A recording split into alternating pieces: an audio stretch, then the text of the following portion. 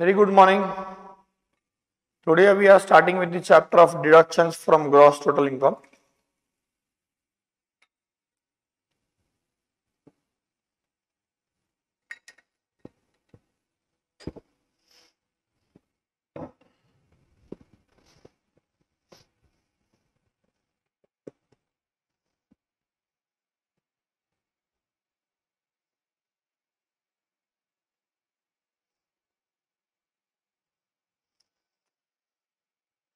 Deductions from gross total income. What is the difference between other deductions and this deduction?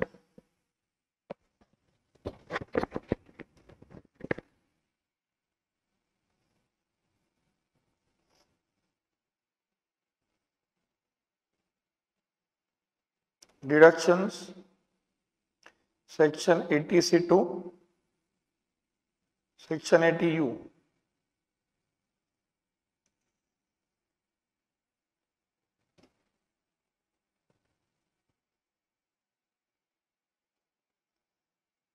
Other deductions you had head-wise deductions.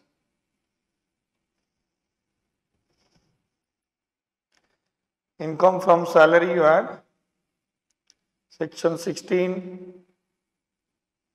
Income from house property.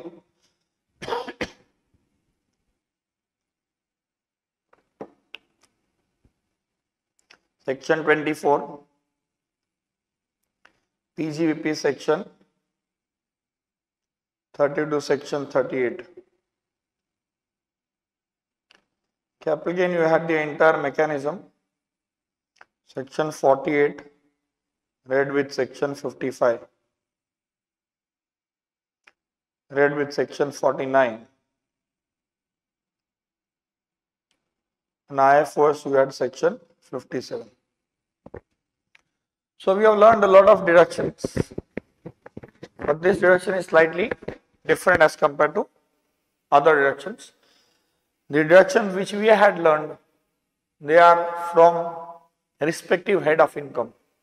Whereas these deductions are from gross total income. These are from gross total income. This is the first difference. Second difference is, in case of heads of income, there is a possibility that your deduction can be more than the income. In that case, you will be having a loss.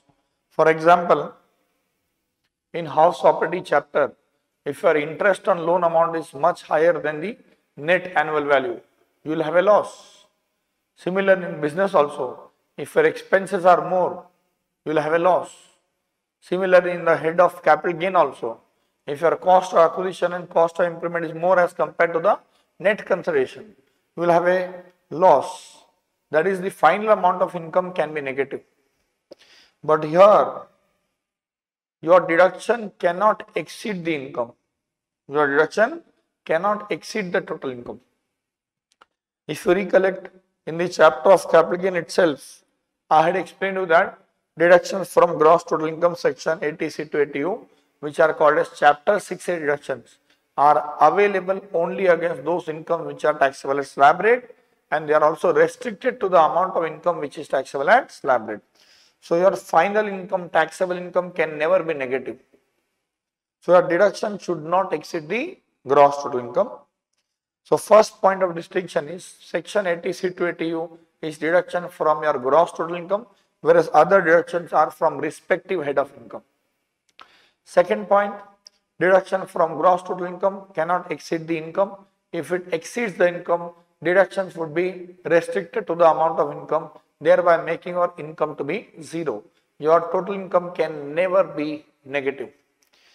Deductions which you get under the respective head of income can be more than the amount of income. In that case, you will be having losses.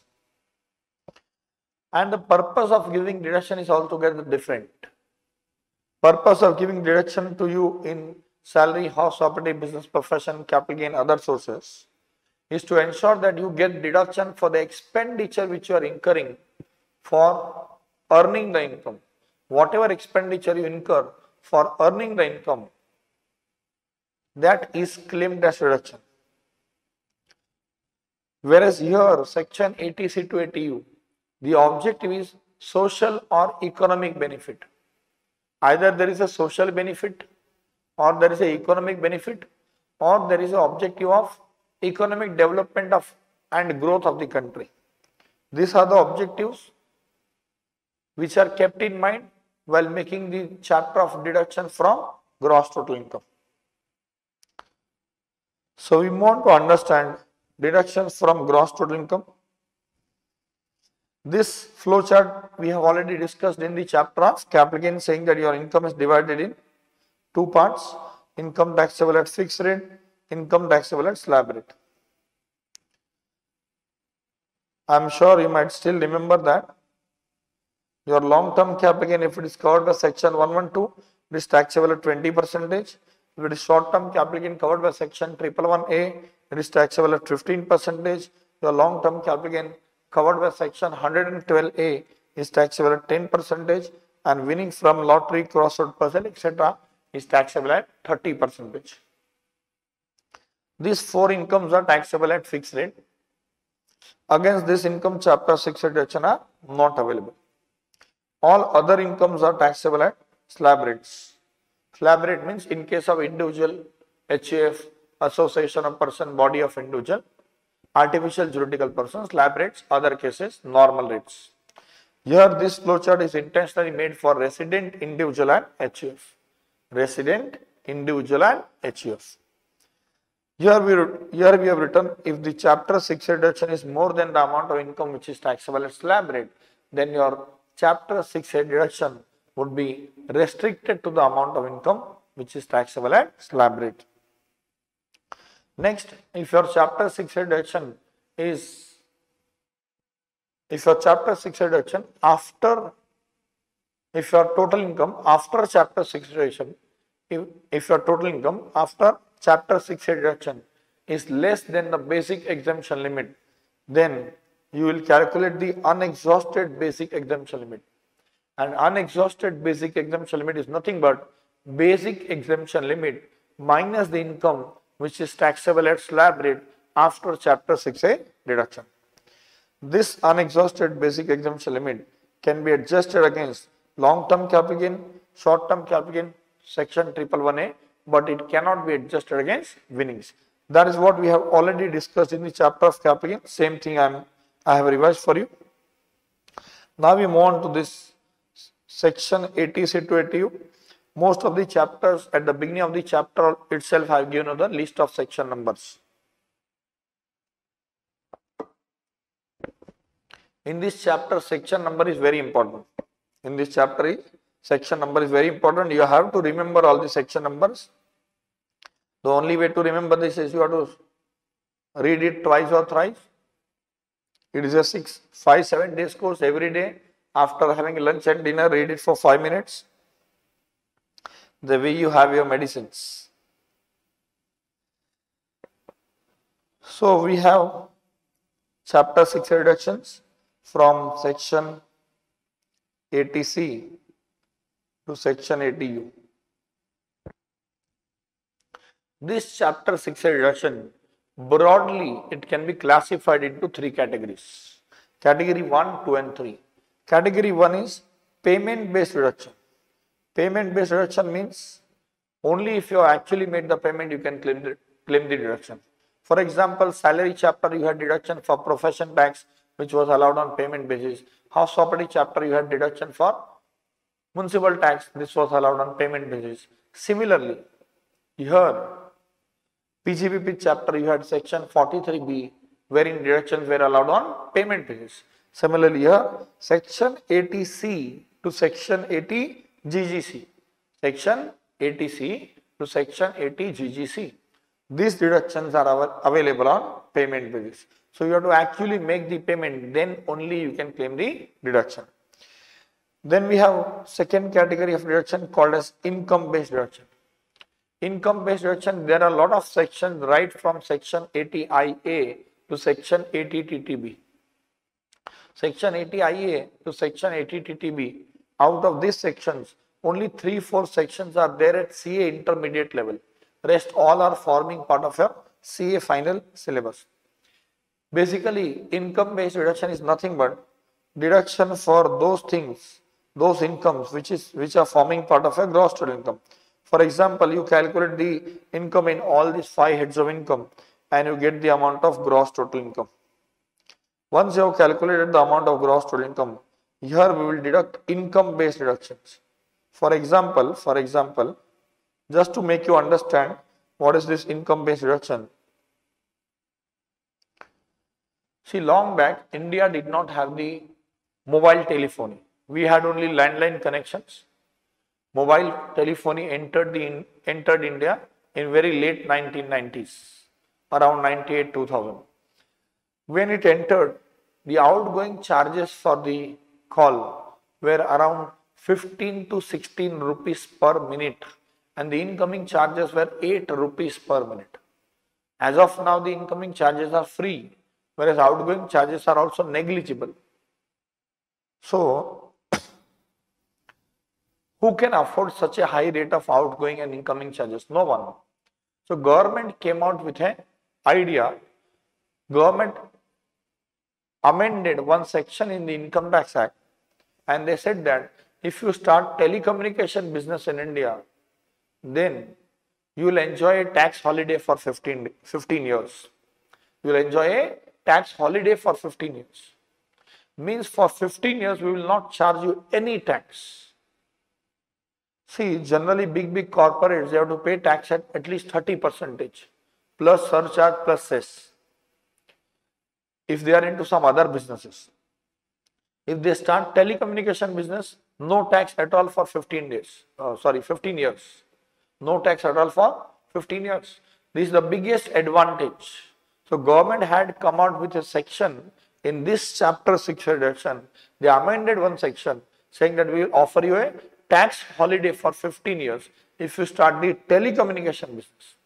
The moment this section was introduced, this amendment was introduced, every industrialist was behind the telecommunication business.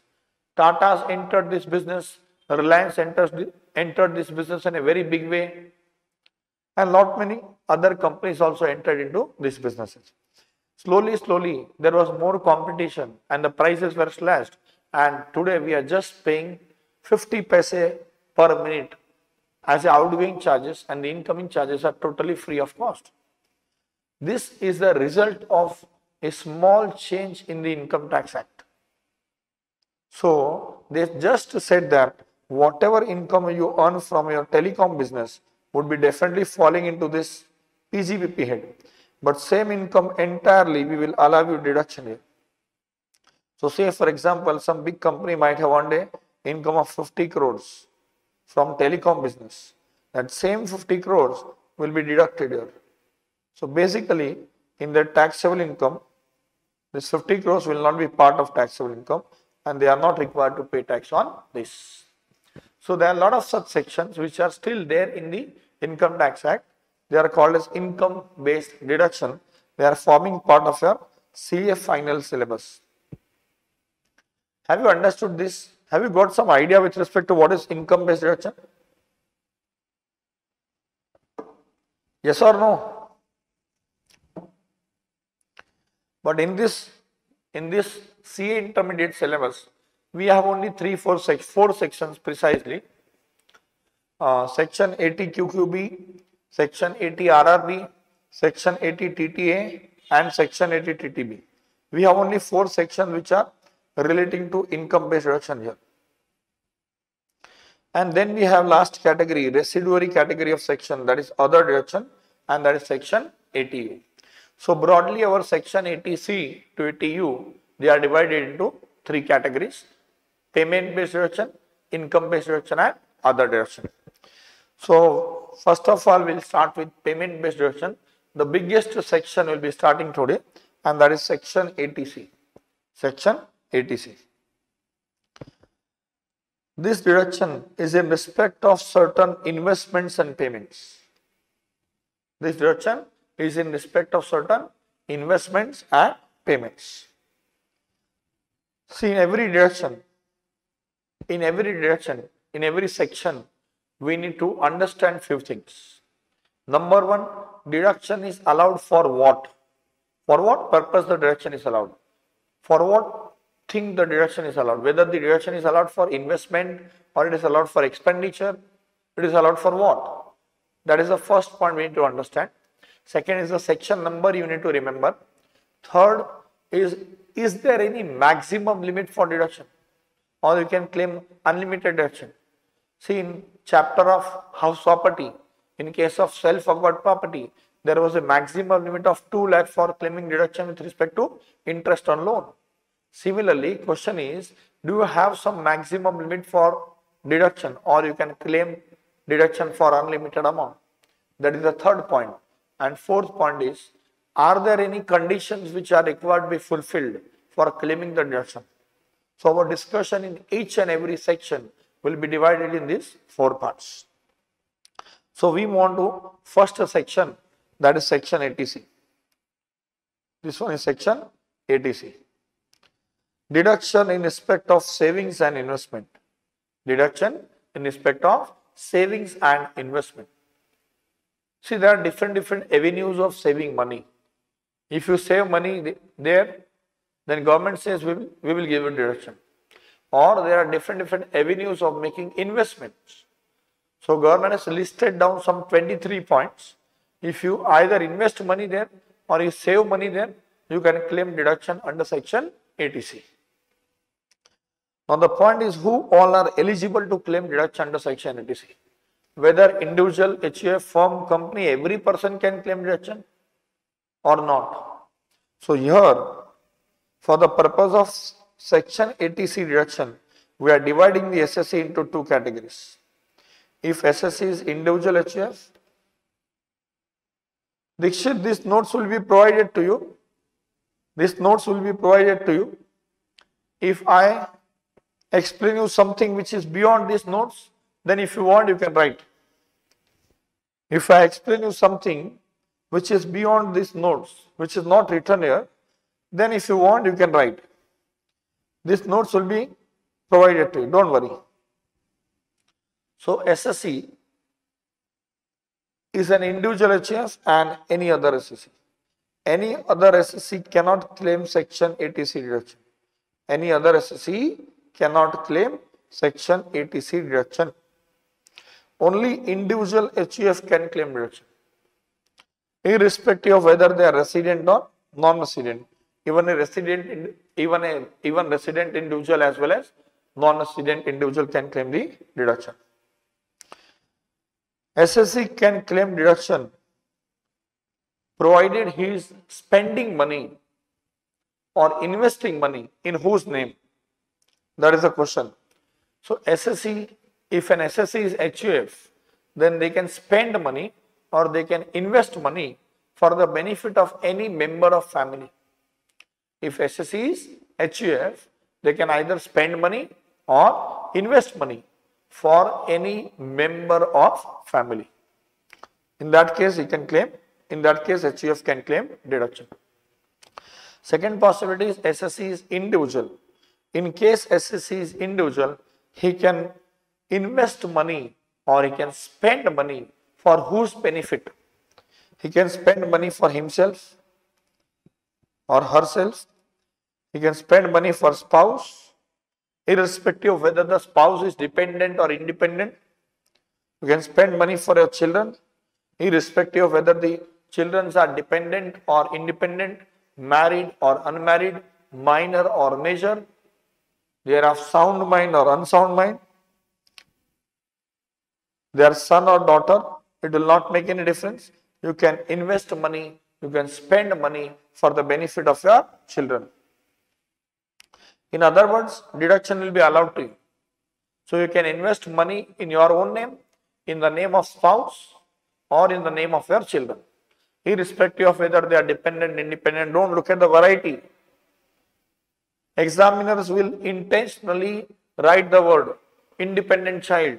Still you can claim deduction in section ATC. For independent child also you can claim deduction in section ATC. In further part of the chapter, there are sections wherein you can claim deduction only for a dependent child, not for the independent child. But here you can claim deduction for a dependent child as well as an independent child. These things are very, very important.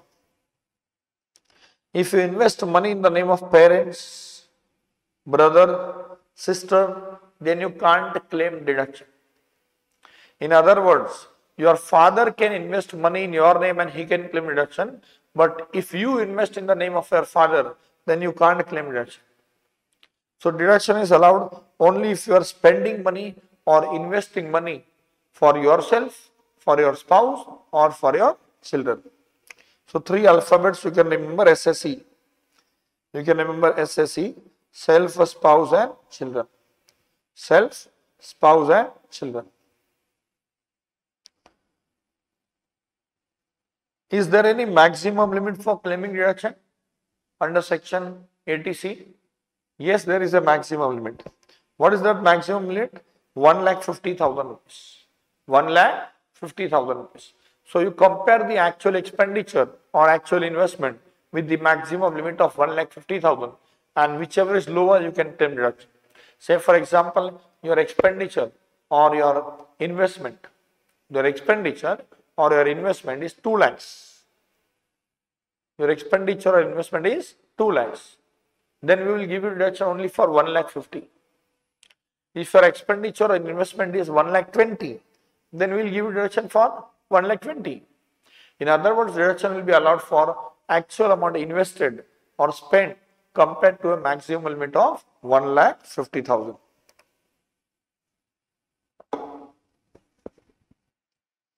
So till now in section 80C we have understood 3 points, 3 things. Number 1, deduction is allowed for what? That we will discuss in detail. There are 23 points, but yes, broadly we can say that yes, deduction is allowed either for expenditure, specified expenditure, or making investment in a specified avenue. Number 2, eligible SSE. Who can claim deduction? Only individual and HUF can claim deduction, other SSEs cannot. Individual and HUF can claim deduction irrespective of whether they are resident or non-resident.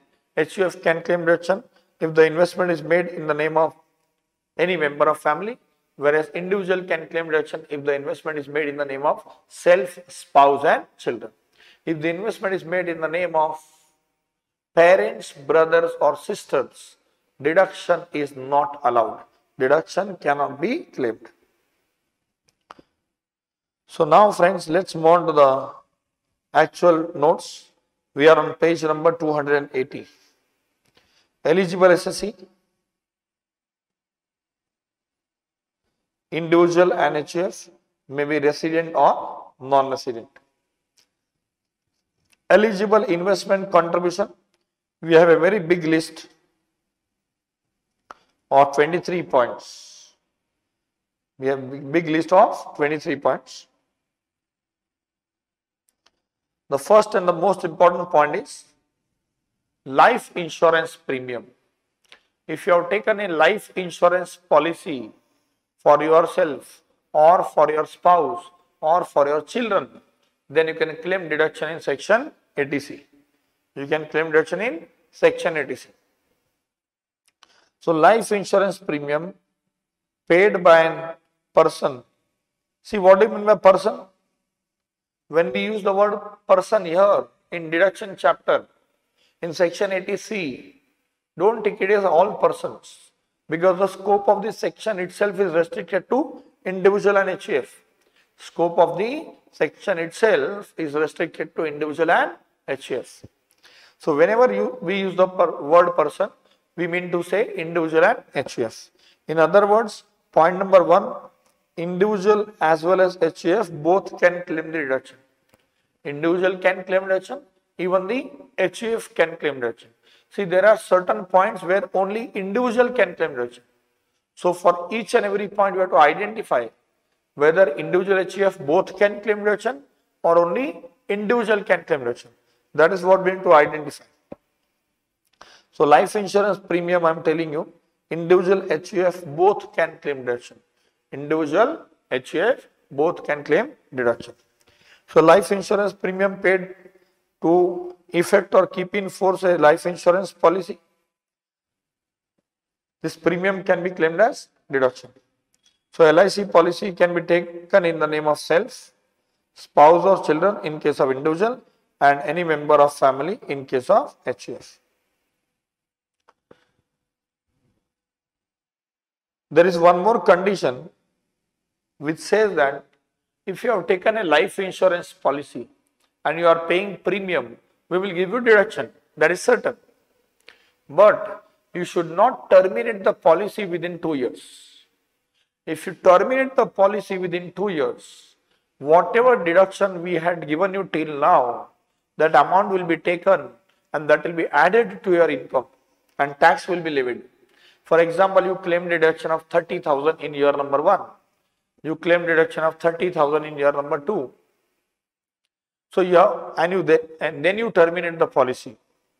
If you terminate the policy before paying the premium of 2 years, then whatever deduction was allowed to you in the past, that entire amount of deduction will be added to your income and tax will be levied.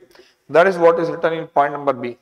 If the policy is terminated or surrendered within 2 years, then deduction allowed shall be withdrawn and shall be added to the income of the year of termination.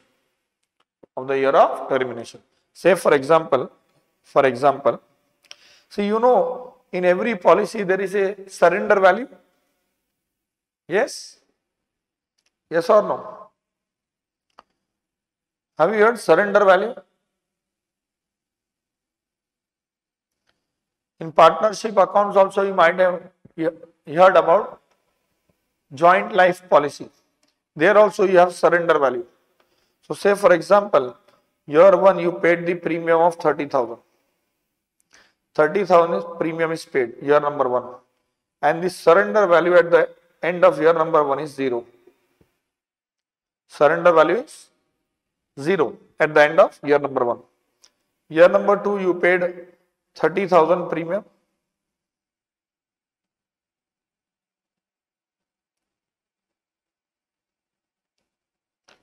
You paid 30,000 premium in year number 2 also, and year number 2 you had a surrender value of say 20,000 rupees. See, at the initial stage of any policy, surrender value will be very low.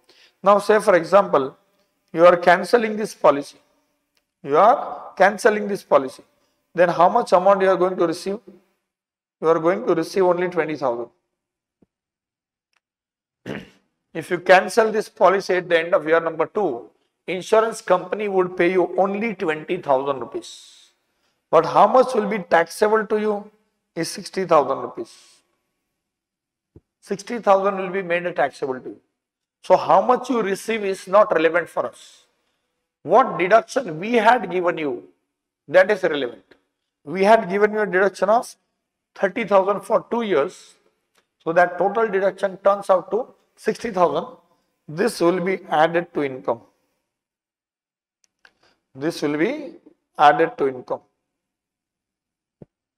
You will actually receive only 20,000 from the insurance company on surrender of policy. But what will become taxable to is 60,000 because we had given you deduction for 60,000. Is that very, very clear? Yes or no? Are you getting my voice very clearly?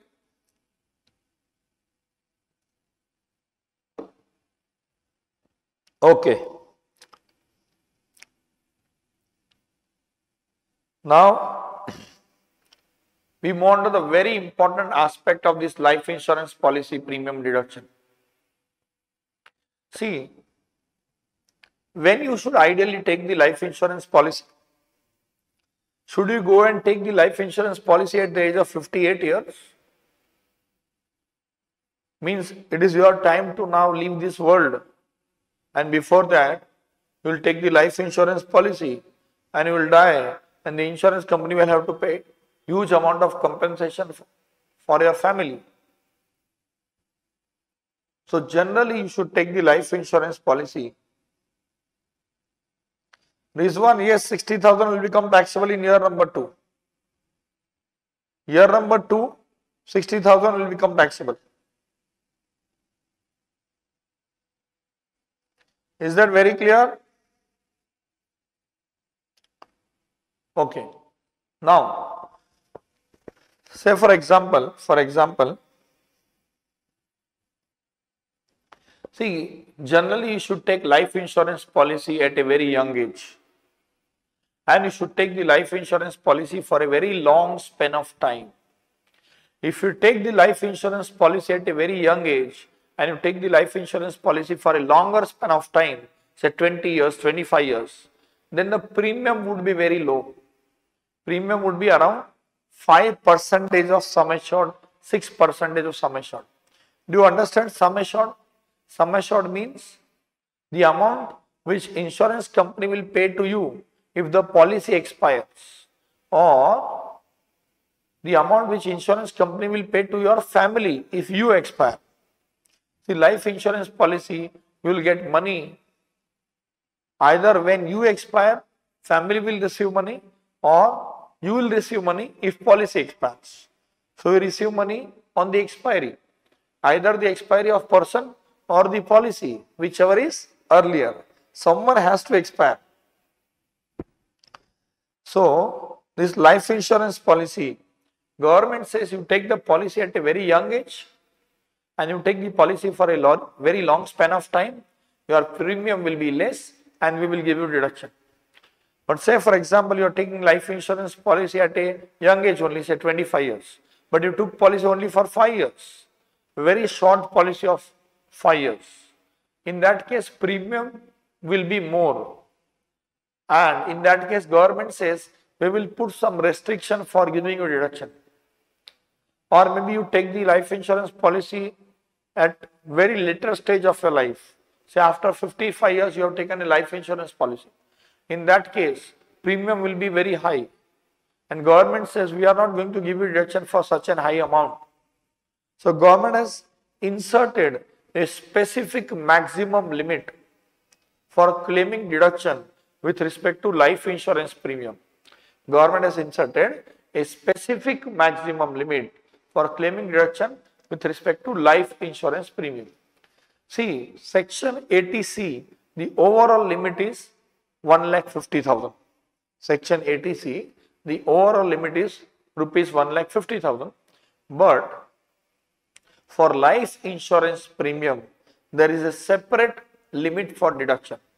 So for life insurance premium, definitely the overall limit of 1,50,000, which is applicable to the entire section, by default it is applicable to every point. But for a life insurance policy premium, a specific limit is applicable, which is certain percentage of sum assured. That limit is decided as certain percentage of sum assured. So life insurance policy premium deduction would be lower of following two amount. Life insurance policy premium deduction would be lower of following two amount. Number one, actual premium paid. Actual premium paid. And number two, maximum limit.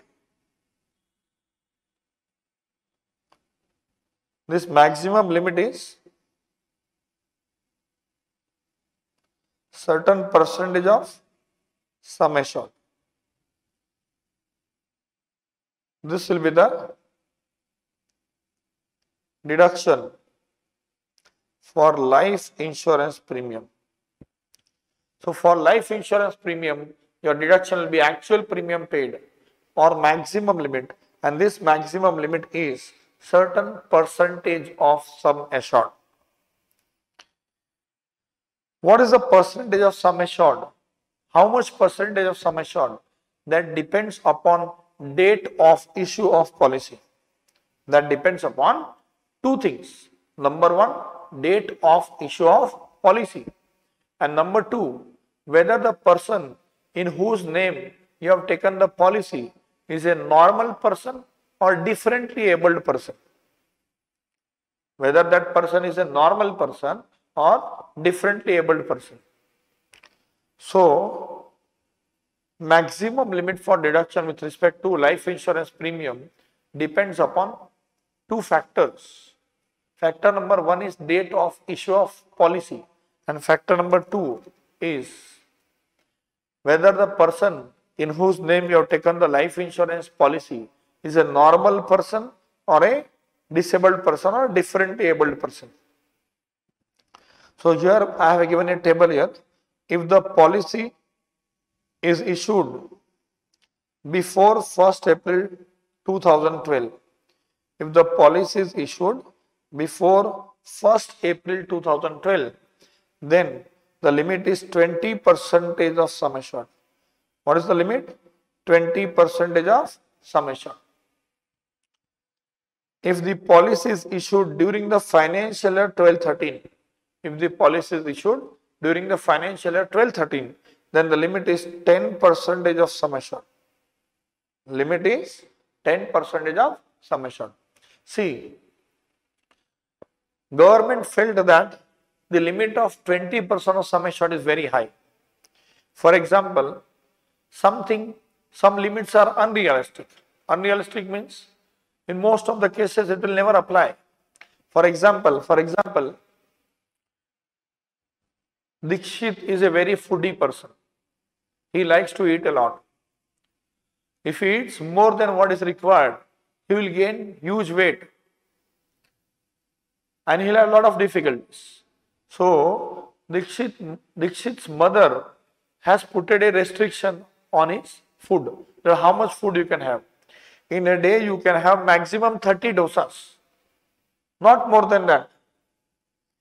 So, question is, will he have 30 dosas in a day? This limit is unrealistic.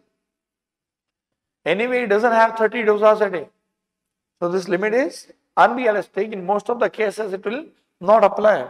Even if he doesn't have food for 10-15 days, thereafter also, if you serve him dosas, he will not have 30 dosas. So, that limit is unrealistic. Similarly, the limit of 20% of sum assured was very unrealistic, because in most of the cases, this limit was not applicable at all, because the actual premium was always less than the limit. Actual premium was always less than the limit. Therefore, government came out with an amendment in the year 2013, and that amendment was a prospective amendment, wherein government reduced the limit from 20% of sum assured to 10% of sum assured. Government reduced the limit from 20% of sum assured to 10% of sum assured. Thereafter, few insurance company requested the government, saying that in case of a differently abled person, we have more risk, so we charge more premium in their case. In case of differently abled person, we are covering more risk, so we charge more premium to them. So this limit of 10% is not sufficient enough. In most of the cases, this limit of 10% will be easily exceeded. Kindly increase this limit. That is what few insurance companies requested the government, and government, taking their inputs, once again they came out with an amendment in the year 2013. This amendment was 2012 amendment. This was budget 2012 amendment, and this was budget 2013 amendment. In budget 2013 amendment, what they did is, they increased the limit for disabled person to 15% of sum assured, and for others, they kept it at 10% of sum assured. So now we have different limits for different years. It all depends upon the date of issue of policy. If the policy is issued prior to 1st April 2012, then you take 20% of sum assured. If the policy is issued during the financial year 12-13, then you take 10% of sum assured. If the policy is issued on or after 1st April 13, in case of normal persons, 10% of sum assured. In case of differently abled person, 15% of sum assured. Have you understood this? Yes or no?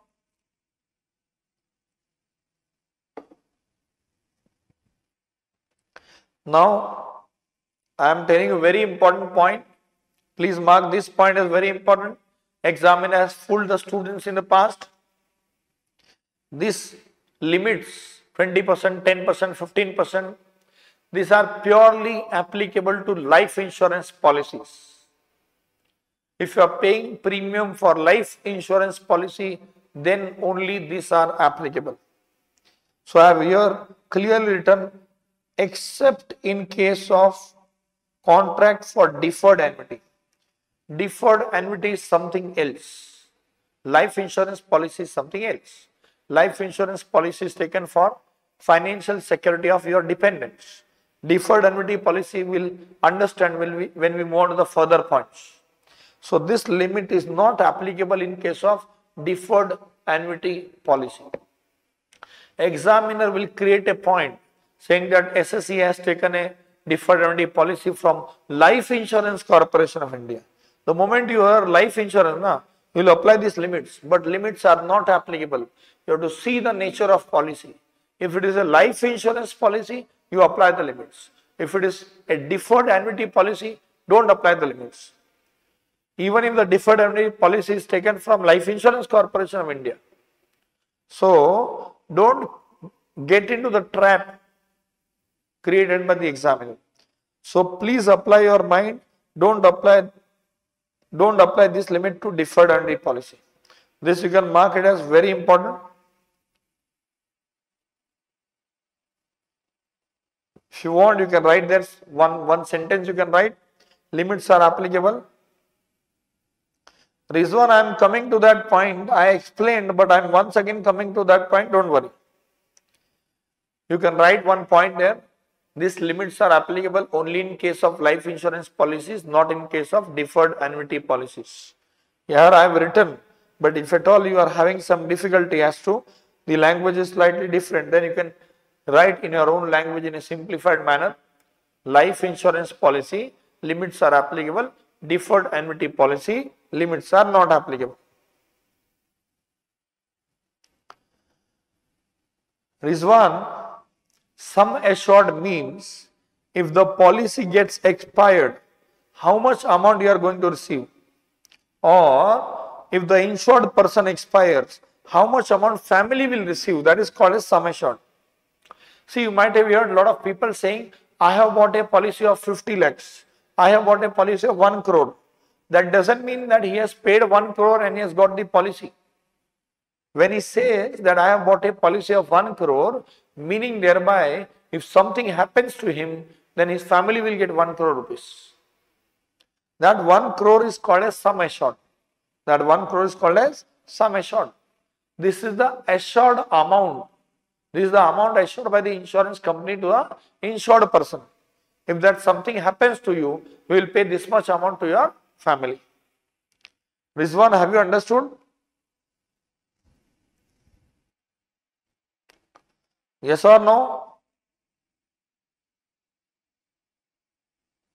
Okay. Now, listen to me very carefully. This note is very important. It is further clarified that any premium agreed to be returned, or any benefit by way of bonus or otherwise over and above sum actually assured shall not be considered as capital sum assured. See, if you take the life insurance policy specifically of LIC of India, then over and above sum assured, they may give you some bonuses. If you stay in that policy for a longer span, say for example the term of policy is 20 years, you stayed in that policy for 10 years, some bonus will be added to your sum assured. If you stay in that policy for 5 more years, 15 years, to your sum assured, some more bonus will be added. That bonus is not a assured amount. Bonus is not a assured amount. You may get, you may not get. So that bonus amount should not be taken as part of sum assured. For example, if your sum assured is 1 crore and the term of the policy is say 20 years. So it is certain that at the end of 20th year, you will receive 1 crore, or during these 20 years, if you die, your family will receive 1 crore. Bonus is not certain. You may receive, you may not receive. So bonus should not be taken as part of sum assured. Bonus should not be taken as part of sum assured. All these percentages you need to apply on what? These percentages you need to apply on sum assured amount. Therefore, it is very important that you understand what is the meaning of sum assured. So sum assured should not include any bonus. Sum assured should not include any premium which the insurance company has agreed to return that to you. For example, some insurance companies may come out with a marketing scheme saying that if you stay in the policy for 10 years, your policy tenure is 10 years. If you stay in the policy for 10 years, then last 2 months premium which you pay now, we will return back to you. So that amount should not be deducted from the sum assured amount. In other words, that amount should be totally ignored. Is that very, very clear? Yes or no?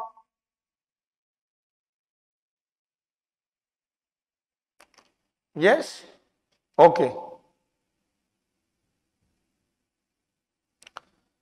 I have taken one example here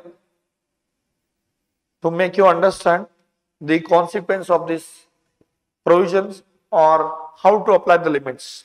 Example number 1 for understanding the deduction for life insurance premium. Say for example, the term of policy is 5 years. Term of policy is 5 years. Sum assured is 1 lakh. And the actual premium is as follows. Year number 1, year number 2, 3, 4 and 5. So you have taken a life insurance policy for a span of 5 years and your premium is 25,000, 20,000, 15,000, 10,000 and 5,000 for year number 1, 2, 3, 4, 5 respectively. How much is the deduction you can claim in section 80C? How much deduction you can claim under section 80C for different years? For different years, you can claim how much deduction? You know that deduction is actual premium paid. Your deduction is actual premium paid or certain percentage of sum assured. Actual premium paid or certain percentage of sum assured. Now the point is which percentage you will apply.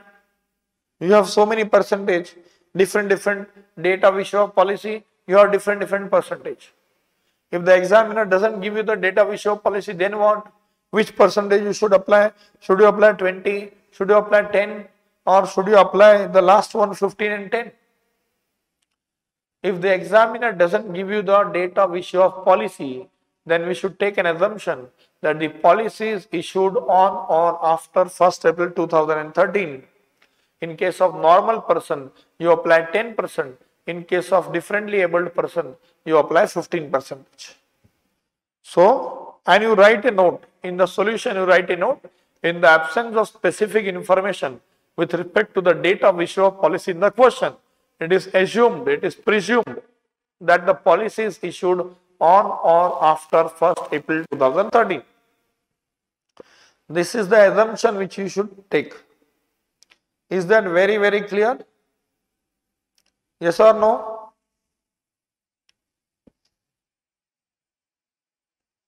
Shall I proceed? Okay. Now in this example, can you tell me how much percentage we should apply? 10%. 10%. So what is the sum assured? 1 lakh. 10% of 1 lakh will be how much? 10,000. 10,000. So what will be my deduction year wise? Year number 1, 2, 3, 4, 5. My actual premium is 25,000. For year 1, 20 for year 2, 15,000 for year 3, 10,000 for year 4 and 5,000 for year 5.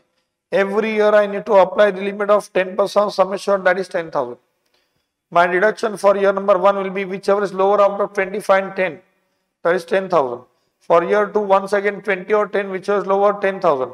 For year 3, 15 or 10, whichever is lower, 10. For year 4, both are equal, so 10. Year 5, deduction is 5,000. Have you understood this? Yes or no? Okay.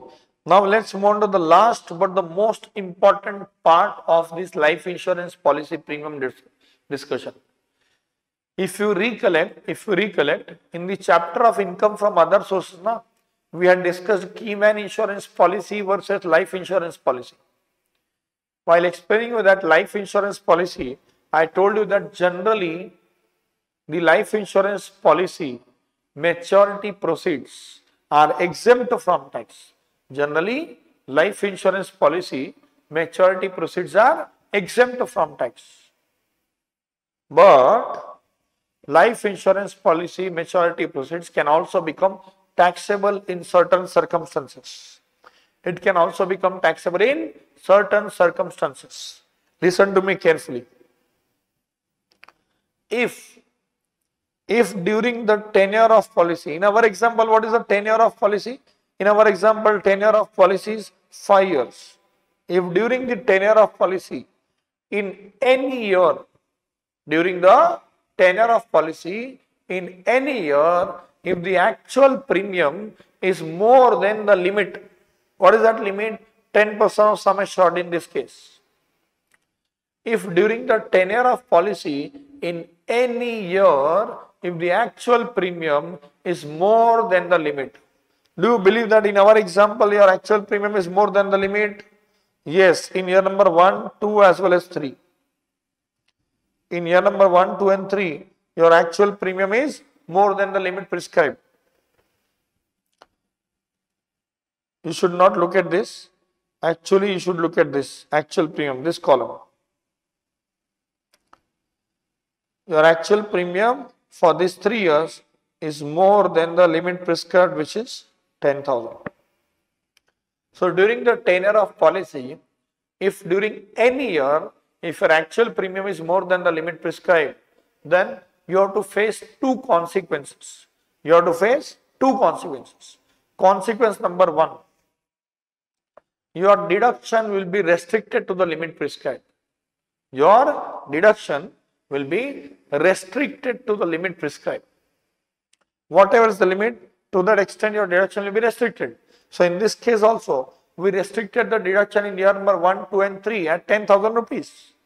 We restricted the deduction in year number 1, 2 and 3 at 10,000 rupees. This is the first consequence. This is the first consequence. And second consequence is maturity proceeds of that life insurance policy will become fully taxable. Maturity proceeds of that life insurance policy will become fully taxable. Generally, maturity proceeds of life insurance policy are exempt. But if during any year in the tenure of the policy, if the premium exceeds the prescribed limit, in that case, maturity proceeds will be fully taxable. Consequences if the actual premium exceeds the limit prescribed. What is the consequence if the actual premium exceeds the limit prescribed? Consequence number 1, deduction under section 80C will be restricted to the prescribed limit, and that limit can be 20%, 15%, 10%, whichever is applicable to you. Consequence number 2, maturity proceeds will not be exempt. Will not be exempt in section 10 clause 10D. It will be totally taxable. Maturity proceeds will be totally taxable. Is that very, very clear? Have you understood this point? Point number 1, life insurance premium deduction. Yes or no?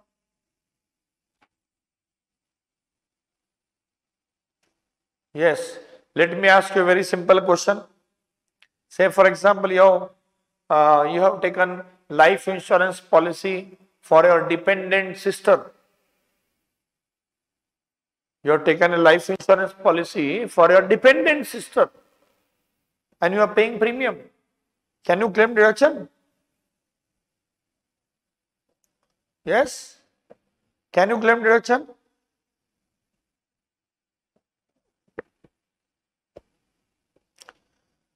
If you have taken life insurance policy for your dependent sister and you are paying premium, can you claim deduction? Yes or no? Are you getting my voice? No, answer is no, you can't. Because deduction is allowed only for self, spouse, children. HUF can claim deduction for any member of family. Dikshit says, sir, explain consequence 2 once. Dikshit, generally the maturity proceeds Maturity proceeds means sum assured. For example, here in our example, what is the amount of sum assured? 1 lakh, correct? It is 1 lakh.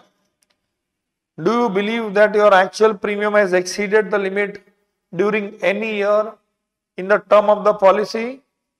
Yes. Where it has exceeded the limit? It has exceeded the prescribed limit in year number 1, year number 2 and year number 3. So you have to face two consequences. Consequence number 1, your deduction under section 80C will be restricted to the limit. What is the limit? 10,000.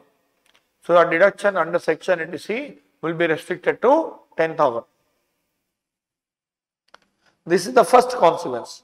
Second consequence, at the end of year 5,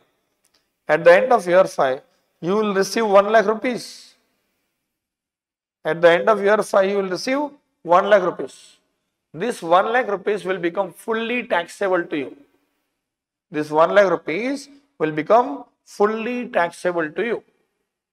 Have you understood this? Yes or no? Dikshit? Yes, okay. So with this we have completed the first point of section 80C, that is life insurance premium. Now I'll take you through 3 points simultaneously. We have already discussed these 3 points in the chapter of income from salaries. These 3 points we have already discussed in the chapter of income from salaries. Point number 2. Sarvana is asking if any year exceed in full taxable on sum assured. Yes, Sarvana, even if the premium exceeds once in the entire tenure of the policy. If the tenure of policy is, say for example 20 years, even if the premium exceeds in one of those 20 years, then also your entire maturity proceeds will be taxable. Let me tell you very clearly saying that generally if you take the policy for a longer span of time, your premium will never exceed the prescribed limit. People are investing in life insurance policy because they want the exempt amount at the end of the tenure of the policy. So insurance companies, they themselves are aware about this. So when you take a policy for a longer span, say 15-20 years, in that case your actual premium will never exceed the prescribed limit. Your actual premium will be in the range of 5 to 6% of sum assured. So it will never exceed 10%. But if you are taking policy for a very short duration, or you are taking policy at a very later stage of your life, maybe when you are in your late 50s, then your premium may exceed the limit prescribed. Is that very, very clear?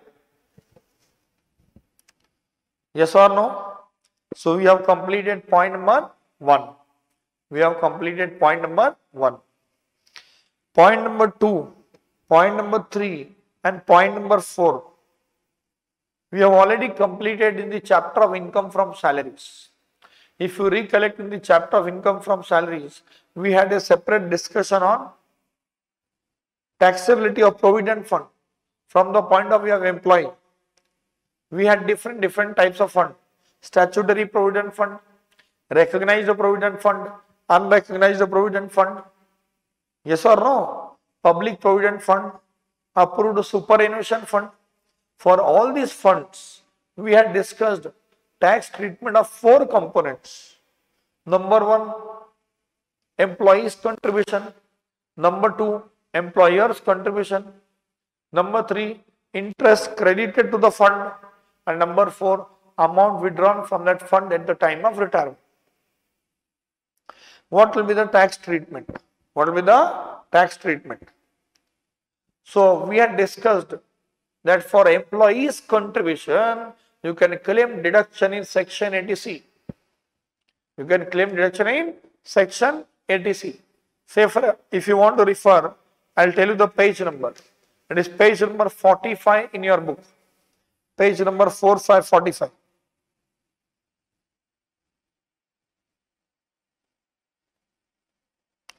page number 45. Let me take you to that page. See, here you have different types of provident fund. You also have approved superannuation fund. We had discussed what is the treatment of employees' contribution, whether deduction is allowed in section 80C or not. For statutory provident fund, recognized provident fund, public provident fund, and superannuation fund, deduction is allowed.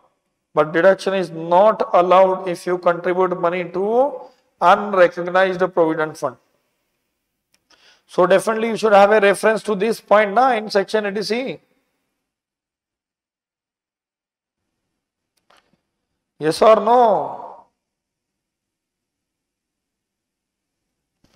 So here we are having point number 2.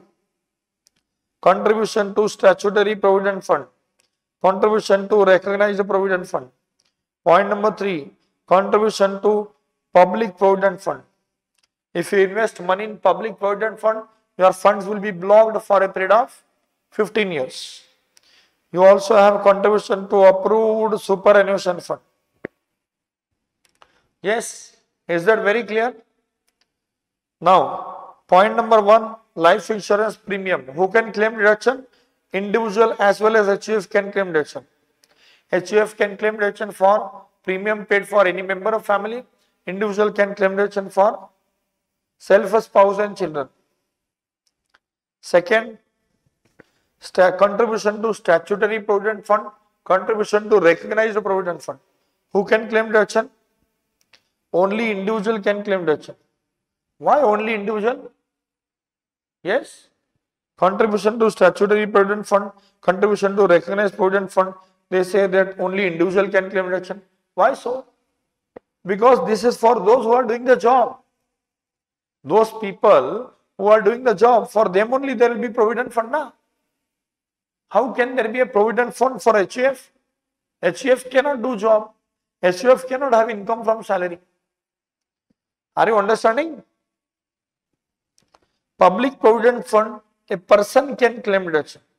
Means individual as well as HUF. Both can claim deduction. Approved superannuation fund, once again only individual can claim deduction. Yes, is that very clear? So we have covered 4 points till now. We have covered 4 points. We have covered 4 points.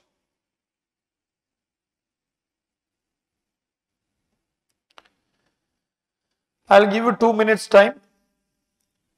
I want you to refer to point number 5, 7 and 8. Point number 5, 7 and 8. Kindly refer to this quickly. Have you referred to point number 5? Yes or no?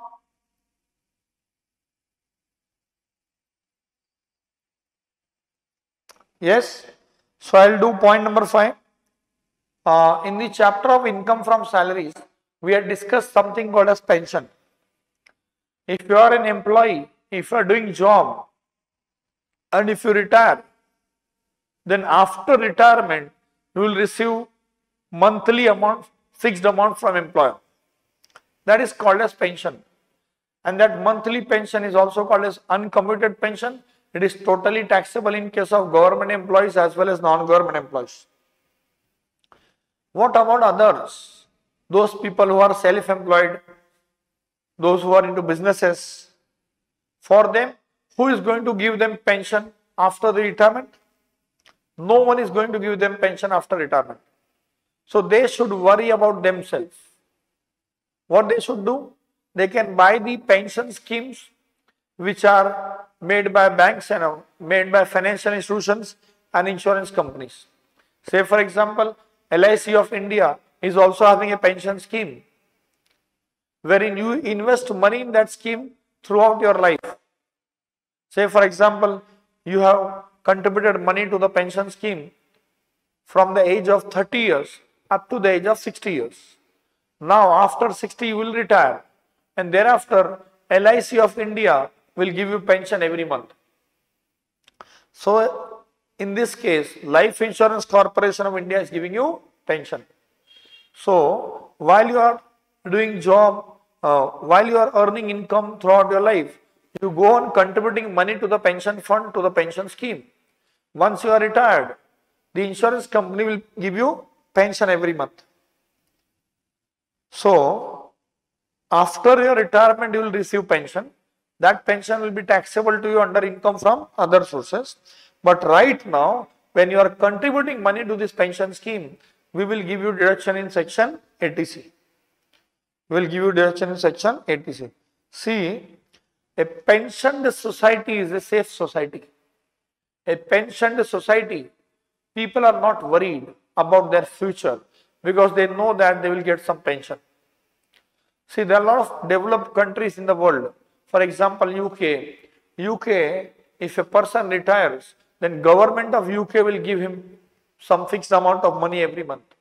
That is not possible in country like India. So, you should think about your retirement life. You take some pension plans. You take some pension plans. You invest money in those pension plans. You claim deduction in section 80C. And once you retire, you will get monthly pension from the insurance company or mutual fund, and that amount will become definitely taxable to you under income from other sources. Have you understood this? Contribution to any notified pension fund set up by mutual fund or UTI. Yes? Okay. Who can claim deduction? Only individual. Only individual. Why? Because only individual can retire, na? Only individual can retire. Artificial persons cannot retire. Only natural person can retire, individual. Is that very clear? So we have covered up how many points? 5 points. Till now we have covered 5 points in section 80C. Point number 6. Point number 6 is amount contributed to National Pension Scheme. What is this National Pension Scheme? That we will discuss in detail when we get into section 80CCD. When we get into this section 80CCD, we will discuss what is National Pension Scheme. But right now we have to understand that any money which you contribute to pension fund of any insurance company or any mutual fund, or any money which you contribute to National Pension Scheme, all these contributions can be claimed as deduction under section 80C. Who can claim deduction? Only individual can claim deduction in section 80C with respect to this amount contributed to National Pension Scheme.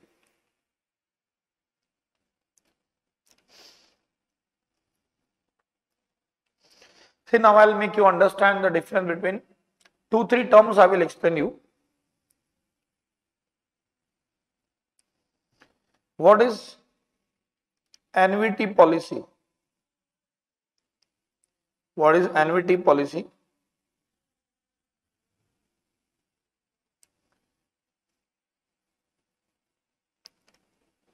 Life insurance policy, objective of life insurance policy, objective of investment in units of mutual fund.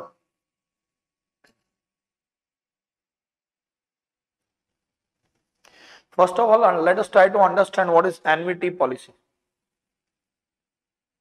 See, I have explained you pension fund. Pension fund means a fund created by financial institutions or insurance company or mutual funds.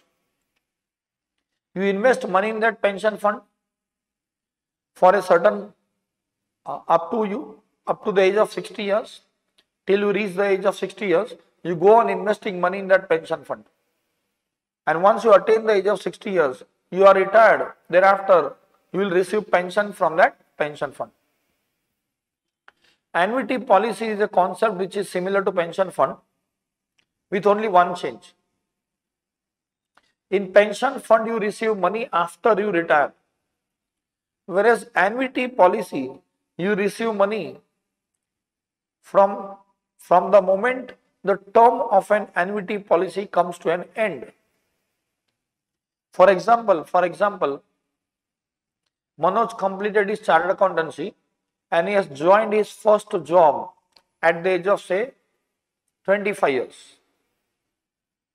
He has joined his first job at the age of 25 years.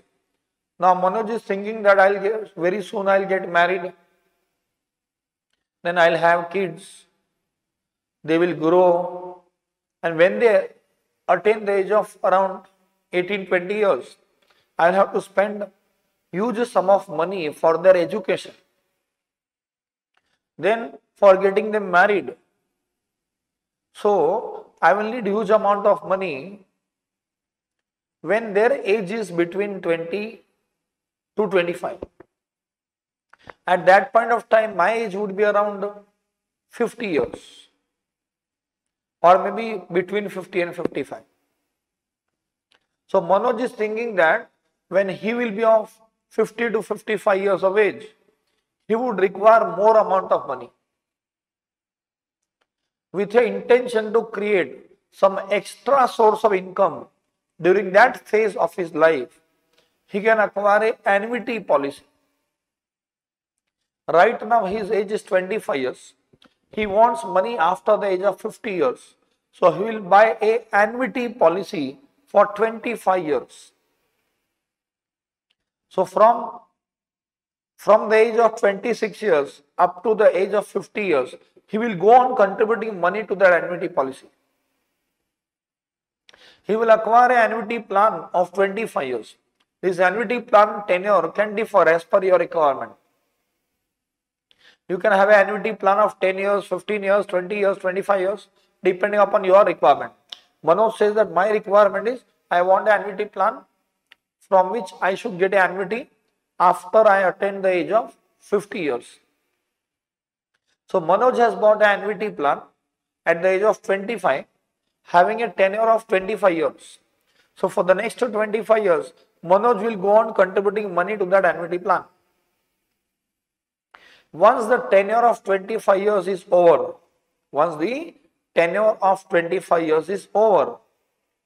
Manoj will get annuity from that annuity plan. Annuity generally mean annual amounts, but in certain cases you may also get half yearly amounts or quarterly amounts. In that case also that will be called as annuity.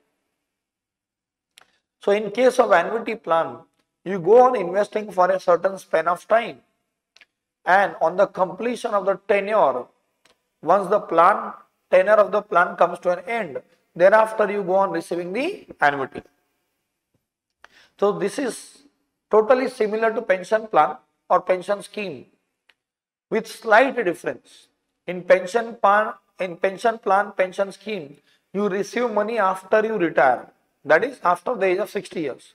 Whereas in annuity plan, you start receiving money when the term of an annuity plan comes to an end. Yes, have you understood annuity plan, annuity policy?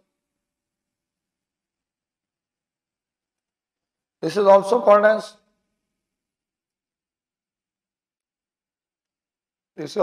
as deferred annuity plan. So it is as simple as planting a tree. Say for example, when you were of 5 years of age, you planted a mango tree. It took around 30 years for mango tree to grow. So when you are 40 years of age, you will have a very big mango tree, and now you will always get free mangoes. So for 30 years, you invested your time, you invested your resources, you did the watering for the tree, and after 30 years, now tree is going to give you fruits. So annuity plan is like planting a tree only. You plant a tree, you go on servicing the tree, do the watering for 20-25 years. Once the term comes to an end, thereafter you will start getting the fruits in the form of annuity. So this is nothing but an annuity plan. which is similar to pension plan. Lot of financial institutions, lot of insurance companies, lot of mutual funds would offer you annuity plans. So if you invest money in those annuity plan, you can claim deduction in section 80C. Now let's try to understand what is the objective of life insurance policy. See, objective of life insurance policy I had already explained you in the chapter of income from other sources. If you recollect, in the chapter of income from other sources, I had explained you objective of life insurance policy. The purpose of taking life insurance policy is to ensure that your dependents are financially secured. When you take the life insurance policy, return on your investment will be very low.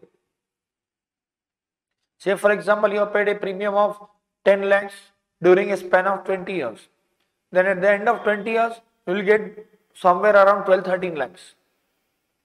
So return on the life insurance policy, if you go on calculating return on your investment, it will be very low. Because you don't take life insurance policy for earning good amount of return on your investment. You take life insurance policy for what? You take life insurance policy for providing financial security for your dependents. The objective is altogether different. If you want to earn heavy amount of return on your investment, if you want to earn decent or good amount of return on your investment, then you should acquire the units of mutual fund.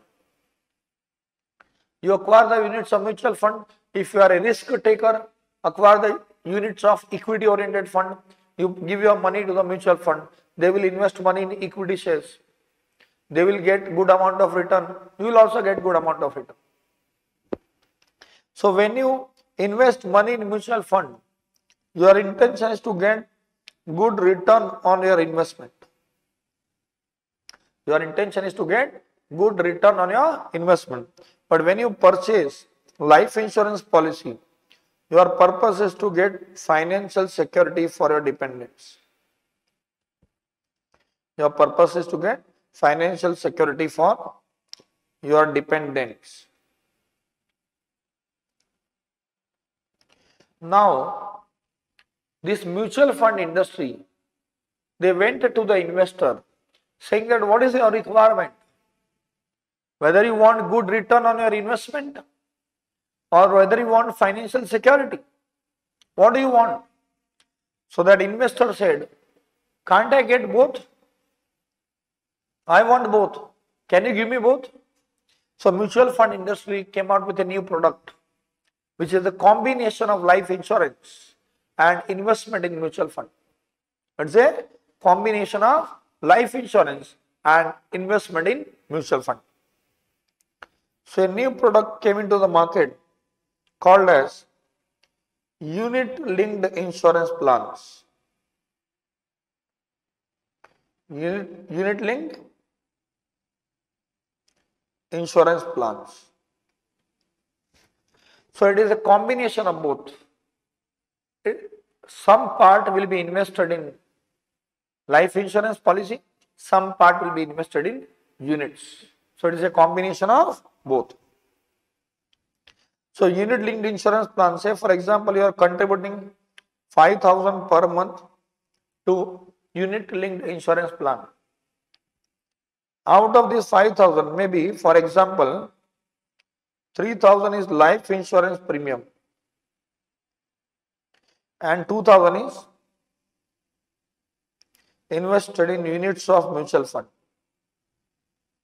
So what will happen in this case now? In case of unit linked insurance plan, your return on investment will be higher as compared to pure life insurance policies. In life insurance policy, your return on investment will be very low. If you acquire units of mutual fund, your return on investment in a long term will be very high. But if you acquire unit linked insurance plans, then your return on investment will be higher as compared to the life insurance policy and lower as compared to the units of mutual fund. So here your return on investment will be moderate. Means more as compared to pure insurance policies and less as compared to units of mutual fund. Have you understood this? What is the difference between life insurance policy, unit linked insurance plan and units of UTI?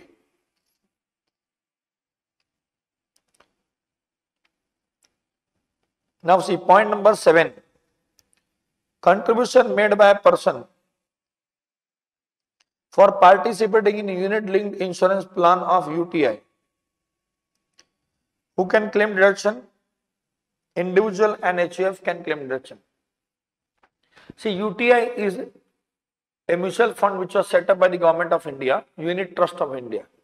So if you are investing money in unit linked insurance plan of UTI, you can claim deduction. But if you terminate that plan within 5 years, then whatever deduction was allowed to you, that will be added back to your income and tax will be levied. In case of life insurance policy, there is a lock-in period of 2 years. Don't terminate your policy within 2 years. Otherwise, what will happen? Whatever deduction you had claimed, that amount of deduction will be added back to your income and tax will be levied. Here, in case of unit linked insurance plan, there is a lock-in period of 5 years. Within a span of 5 years, if you surrender the unit linked insurance plan, then whatever deduction you had claimed in the last 5 years, everything will be added to your income and tax will be levied.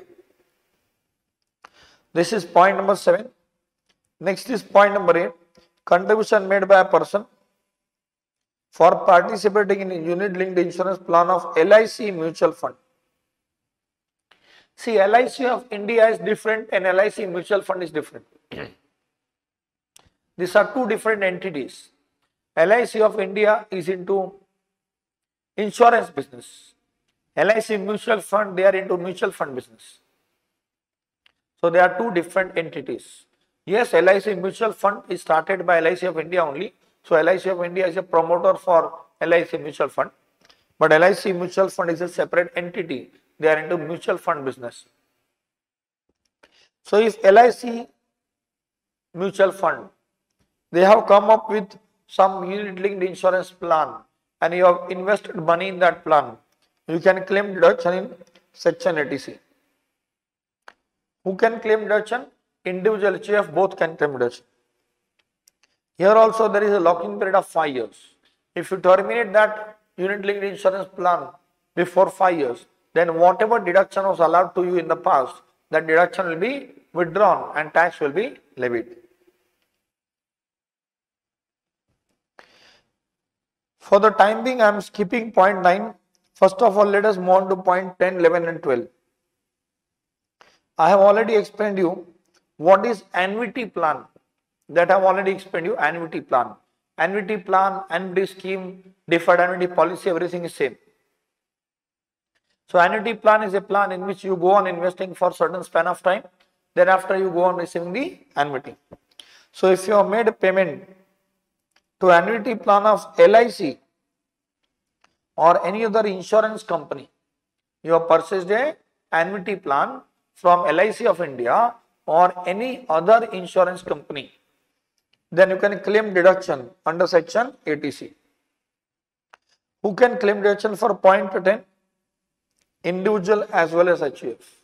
Individual as well as HUF can claim deduction. Point 11 is payment made by an individual.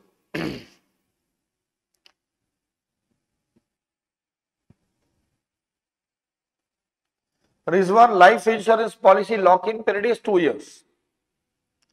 Means within 2 years we should not terminate the policy. Other investments generally it is 5 years.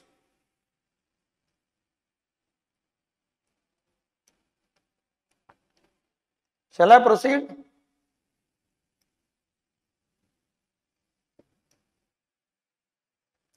Point 11. Payment made by an individual in respect of non-commutable deferred annuity scheme. Do you understand the word non-commutable? In the chapter of income from salary, you had learned something called as commutation of pension. What do you mean by commutation? Commutation means surrendering the monthly amount and getting the lump sum amount. Commutation means surrendering the monthly amount and getting the lump sum amount. That is called as commutation of pension. So commutation means surrendering monthly amount and getting the lump sum amount. You can also commute certain deferred annuity policies.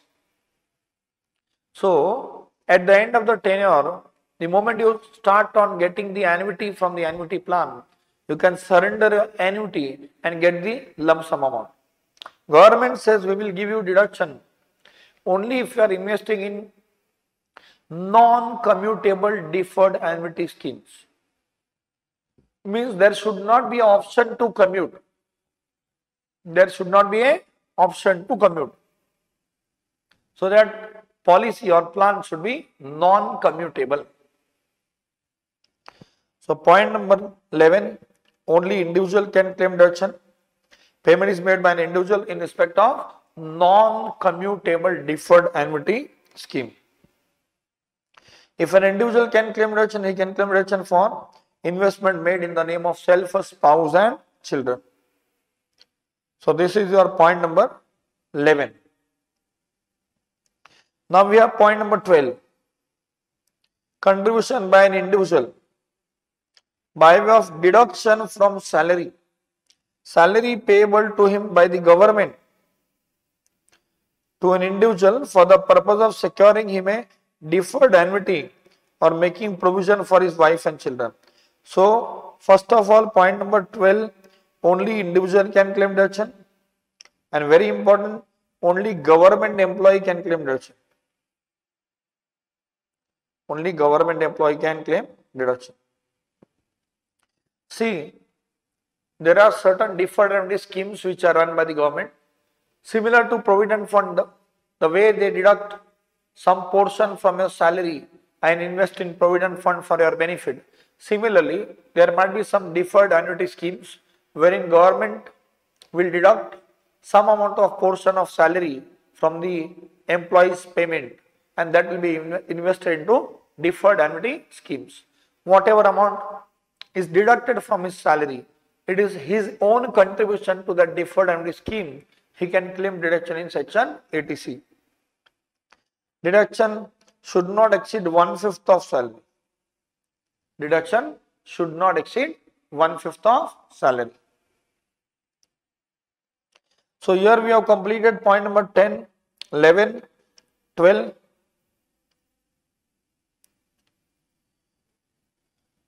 All these points are related to deferred annuity schemes.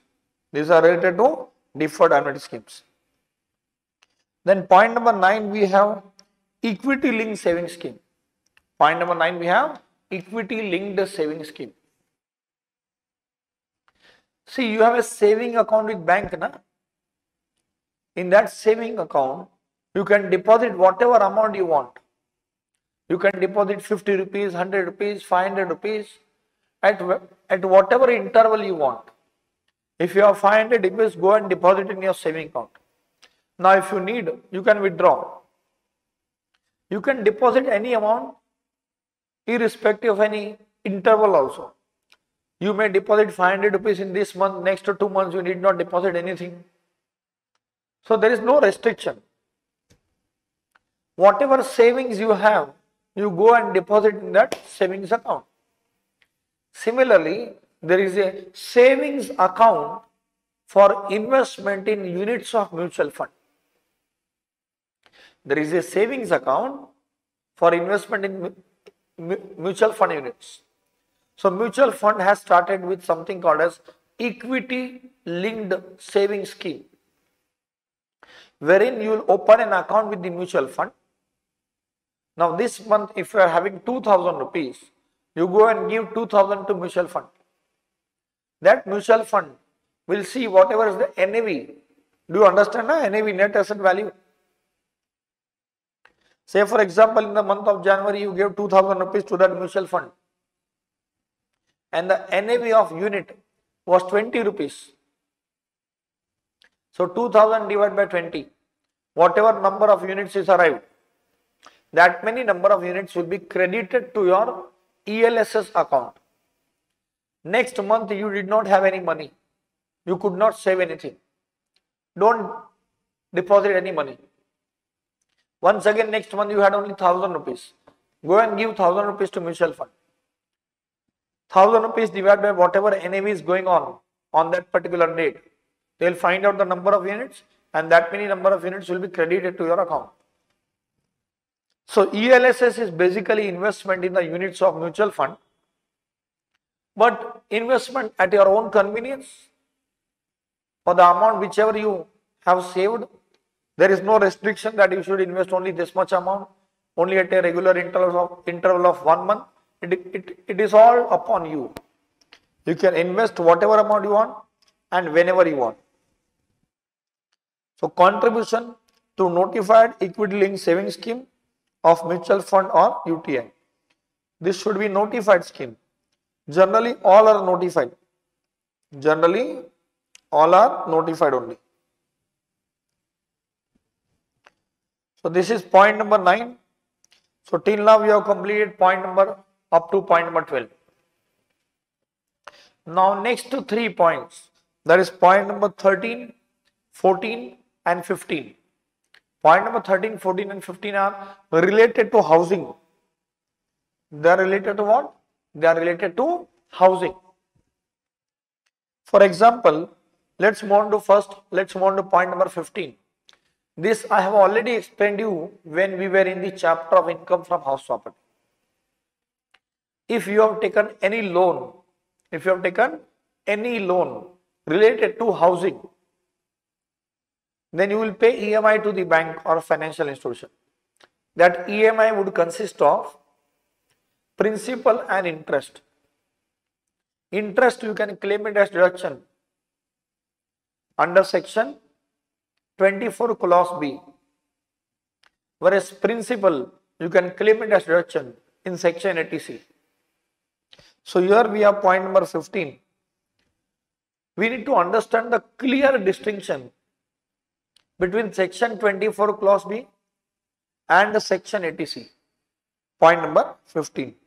So what I will do now, I will read this point number 15 for you and then we will apply our mind. I have already made a distinction for you. There are a lot of distinction points. Examiner would try to fool the students in those points. So we will understand that. So you can mark this as the most important point out of entire 23 points. Life insurance premium, point number 1, and this point number 15, both are very important. Any specified payment made by a person. Person means individual and HUF. Dikshit, they are not using the word repayment of, definitely repayment of principal amount is covered here, but besides that, something else also is covered. Let us read this. Any specified payment. What is specified payment? Specified payment can be any of following two. Number 1, repayment of housing loan. When we say repayment, it is always principal amount only. See, principal is repaid. Interest is paid. Interest is not repaid.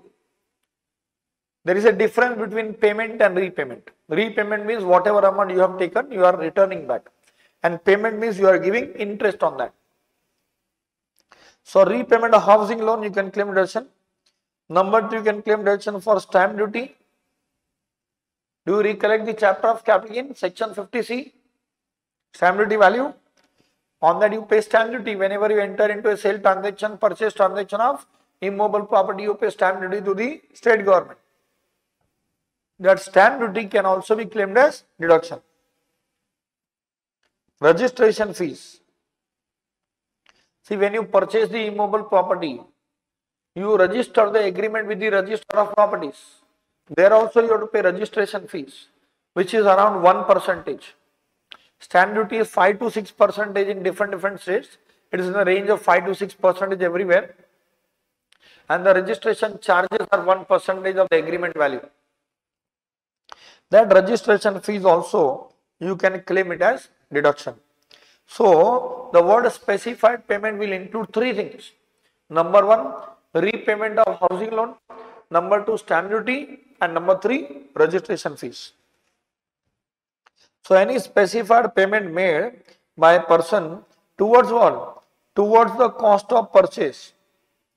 Towards the cost of purchase or construction of new residential house property. Of new residential house property. Cost of purchase, cost of construction of new residential house property, income from which is taxable under IFSP. Income from which is taxable under IFSP. Now specified payment will include repayment of housing loan. Housing loan taken from whom? Housing loan taken from central government, state government. If you are a government employee, you can get loan from government also. Central government, state government, bank, LIC, approved long-term housing finance companies, cooperative society, self-financing scheme of any board or authority. Board or authority means housing board. See, in Maharashtra we have MHADA. In Maharashtra we have MHADA, MHADA, Maharashtra Housing and Development Authority. Similar in Gujarat, they have Gujarat Housing Board. What is the job of these housing boards? Na?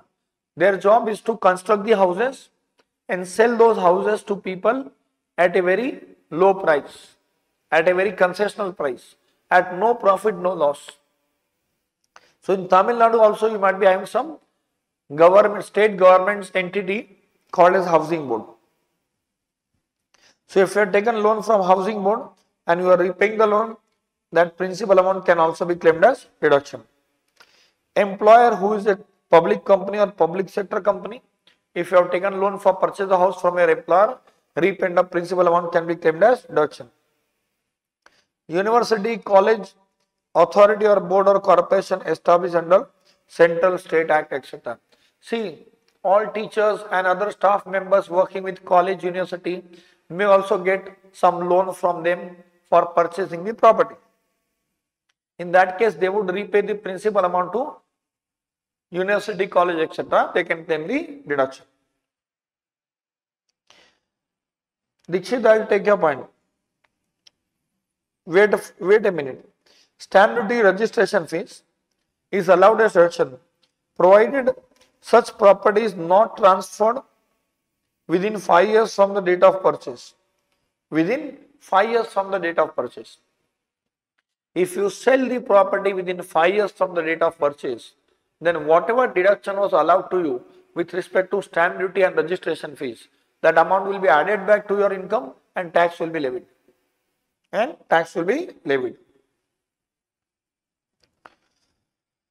Yes, have you understood this? Yes or no?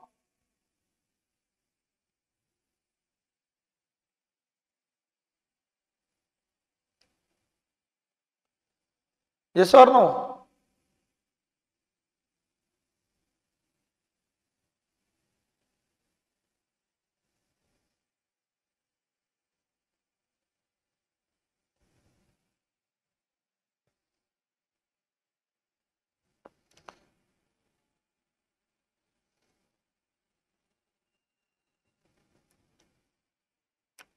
So now we'll try to understand section 24 clause B and section 80C point number 15. What is the difference? What is the difference between section 24 clause B and section 80C point number 15? That is what we'll try to understand.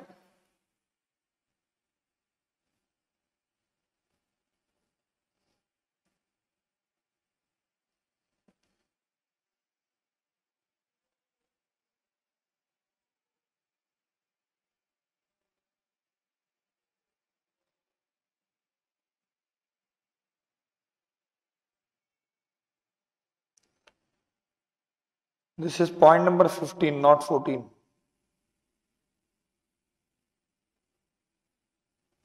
Okay.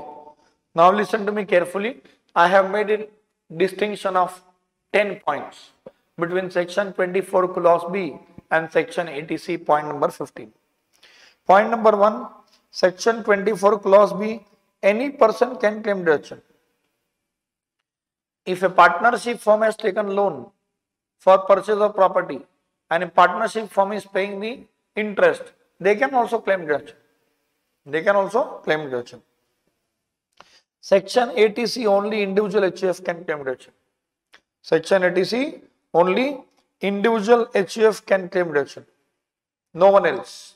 Section 24B, deduction is allowed on accrual basis, whereas Section 80C, deduction is allowed on payment basis. Section 24B, deduction is allowed for interest on loan, whereas Section 80C, deduction is allowed for specified payment. The word specified payment includes repayment of principal amount of loan. Number 1, it includes repayment of principal amount of loan. Number 2, it includes the stamp duty. Number 2, it includes stamp duty. And number 3, it includes registration fees. So you can claim deduction for 3 things when it comes to section 80C point number 15. Section 24 clause B, you can claim deduction for interest if the loan is taken either for acquisition of property or for construction of property or for repairs of property or renovation of property or reconstruction of property. If you have taken loan for acquisition, construction, repairs, renovation or reconstruction of property, you can claim deduction for it. So you might have taken for any of these purposes. You might have taken loan for any of these purposes. This interest can be claimed as deduction in section 24 clause B. But if you refer to section 80C very carefully, what words they are using? They are using the word cost of purchase or construction. They have not used the word repairs, renovation, etc. They have just used the words cost of purchase or cost of construction. So refer to that page number 282, refer to that line number 3 on the left hand side. Cost of purchase or construction. So there they have not used the word repairs, renovation or reconstruction. So if you want deduction in section 80C with respect to repayment of principal amount, stamp duty, registration fees, you should take the loan either for acquisition or for construction of property. Loan taken for acquisition or construction of property, then only you can claim deduction for repayment of principal amount. Yes, is that very, very clear?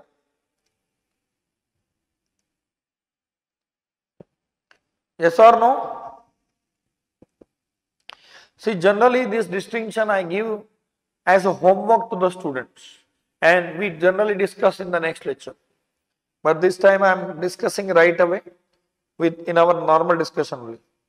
Section 24 clause B, you can claim deduction for interest on loan irrespective of the nature of property.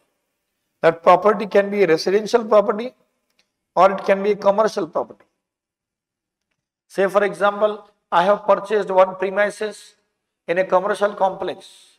I have taken a loan for that. I have let out that premises. I will earn rental income. That rental income will be taxable to me under income from house property.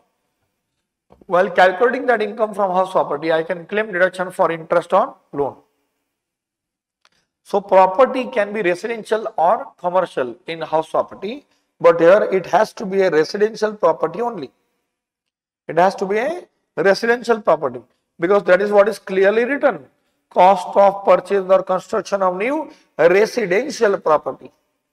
They have clearly used the word residential property. Your interest is a deduction from income from house property, whereas this section 80C is deduction from your gross total income. Is gross total income. Section 24 clause B, you can take deduction for interest on loan irrespective from whom you have taken the loan. If you recollect, in the chapter of income from house property, we had discussed some important points with respect to deduction of interest on loan. In that, one of the point was loan can be taken from any person. If you have taken loan from bank, financial institution, friend, relative, any other person, you can claim deduction with respect to interest on loan. So you can take loan from any person. But if you want deduction for the principal repayment, if you want deduction for principal repayment, then you have to take loan only from a specified person. What do you mean by specified person? That list we saw right now in section 80C. Specified person means central government, state government, bank, LIC, approved long-term housing finance companies, cooperative society, self-financing scheme of any bank, any board authority, employer who is a company, public sector company, university, college, authority or board or corporation established under central or state act. This is the list of specified person. So if you have taken loan from your friend, if you have taken loan from your relative, then you can claim deduction for interest, but principal repayment deduction will not be allowed. Principal repayment deduction is not allowed. Dikshit, your point is covered. Your point is covered. Point number 8. Section 24 clause B, deduction for interest on loan. In case of self-occupied property, there is a maximum limit for claiming deduction of interest on loan. That is either 30,000 or if 4 conditions are fulfilled, 2 lakhs. If 4 conditions are fulfilled, 2 lakhs. In case of let out property, there is no limit with respect to deduction of interest on loan. You can claim deduction for any amount of interest. Section 80C, there is no specific limit for claiming deduction of principal amount of repayment of housing loan. There is no specific limit, but there is an overall limit, and that overall limit is how much? 1,50,000. Overall limit is 1,50,000. That limit is definitely applicable. Point number 9. Section 24 clause B, deduction with respect to interest on loan. Once the deduction is allowed to you, thereafter it can never be withdrawn in the subsequent year. Once the deduction is allowed to you, it can never be withdrawn in the subsequent year. But here, whatever deduction is allowed to you, deduction with respect to stamp duty, registration fees, if you have claimed deduction for stamp duty and registration fees, and if you sell the property within 5 years, then that amount of deduction will be added back to your income and tax will be levied. Deduction will be withdrawn if the property is sold within 5 years.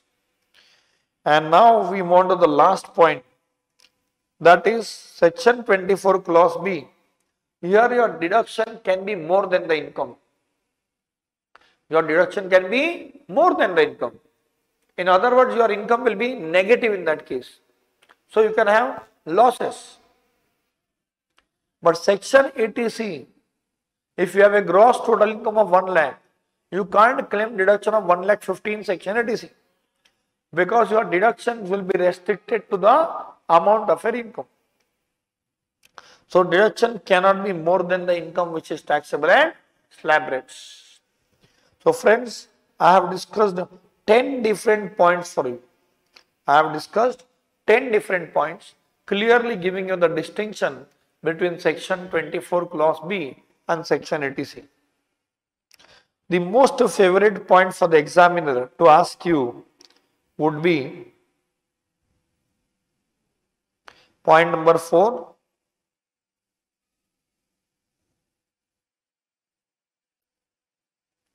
Point number 7. Point number 4, point number 7. I'll add one more point to this. I have given 10 points here. Let me add one more point here. This, if you want, you can write. because the notes which I will be sending you will be having only 10 points. So I am adding one more point here. Do you recollect in the chapter of income from house property we have discussed that interest can be either a pre-construction interest or post-construction interest?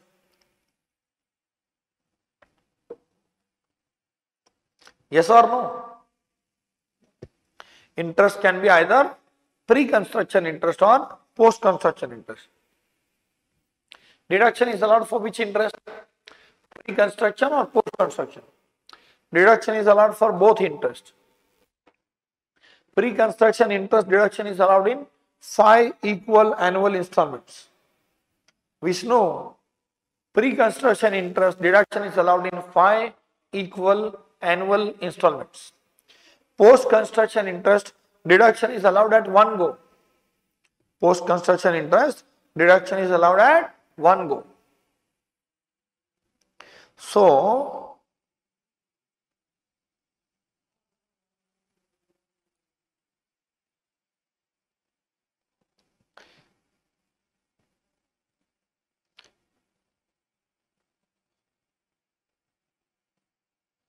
pre-construction period. Your pre-construction period will start on which date?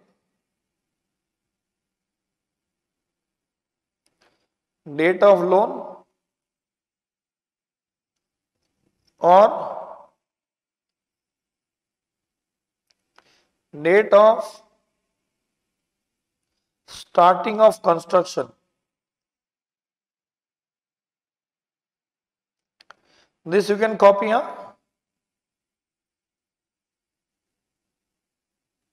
Whichever is later. Whichever is later.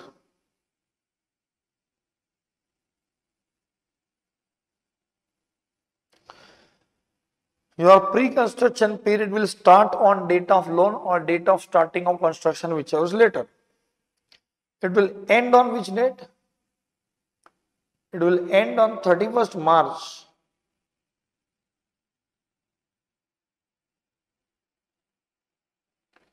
Immediately preceding the date of completion of construction. It will end on 31st March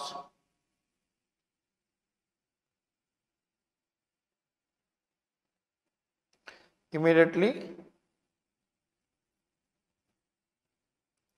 preceding the date of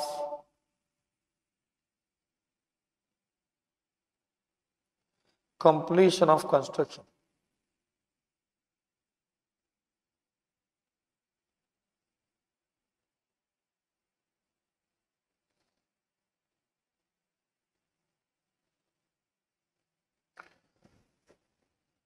The time gap between these two dates is called as pre-construction period. This time gap between these two dates is called as what? Pre-construction period. During this period,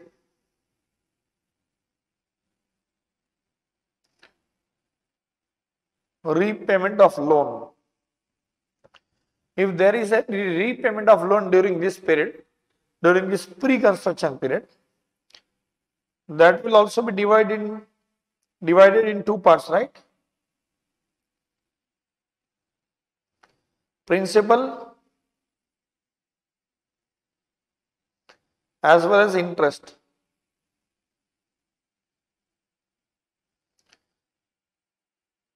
Yes, principal, what will happen? Principal deduction is not allowed. Principal deduction is not allowed. This is the most important point. Interest deduction is allowed in 5 equal annual installments. Interest deduction is allowed in 5 equal annual installments. So this you can take it as point number 11.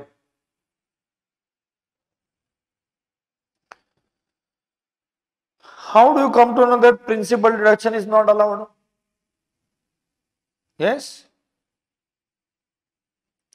Look at the language of the provision. What it says. Any specified payment made by a person towards cost of purchase or construction of new residential house property, income from which is chargeable to tax under the IFHP. Income from which is chargeable to tax under the IFHP. When your income is chargeable to tax under that IFHP? Only when the construction of property is completed. In other words, deduction under section 80C will be allowed only when the construction of property is completed. Thereafter, you are making repayment of loan. Therefore, we say that the pre-construction period, whatever interest you pay will be accumulated and will be given to as deduction in 5 equal annual installments starting from the year of completion of construction. But principal repayment during that period will not be allowed as deduction. Have you understood this point very clearly?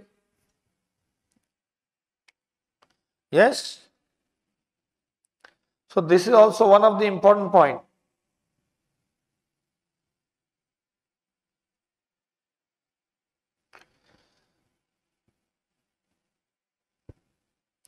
So I have given you the list of some important points. So this point number 11 is important. Besides,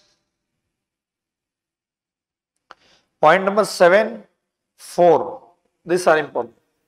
Point number 4, 7 and 11, these are most important points. Rest all is just an analysis. Have you understood very clearly distinction between section 24 clause B, section 50, section 80C point number 15? See, this analysis you can also do, provided you have understood the provision very clearly. Why there is a need to do such a detailed analysis now? Because examiners are asking questions from those analysis, and such kind of analysis is nowhere given. Neither it is given in the ICI module, nor it is given in any other author's textbook. So, and the student do not have the tendency to read the provisions between the lines. So, and you are learning this subject for the first time in your life. You are learning this subject for the first time in your life. An examiner, they are playing with the psychology, they are taking the undue advantage, they are asking questions from such kind of analytical points only. So you should be very careful. Day before exam, you have to refer those 3 points, point number 4, 7 and 11. So with this I have completed point number 15. Now we have 2 more points which are related to housing, and those are very simple points, point number 13 and point number 14. Now my very simple question to you is, do you know HDFC? HDFC is a housing finance company. HDFC is a housing finance company. HDFC is bank also. There are some housing finance companies, there are banks. Now, what is the job of a housing finance company? The job of a housing finance company is to provide the funds for construction or purchase or residential houses in India. Job of the housing finance company is to provide the long-term funds for purchase or construction of residential houses in India. Now the question is, from where they will get the funds? The housing finance company will provide funds to people in the form of loan, but from where they will get the funds? They will get the funds by the deposit schemes. The way you deposit your money with the bank. Similarly, housing finance companies would also come up with deposit schemes, wherein you can keep your money as fixed deposit with housing finance companies, and you can earn some decent amount of interest, and that money will be used by housing finance companies for providing the loan to those people who want to purchase or construct the house.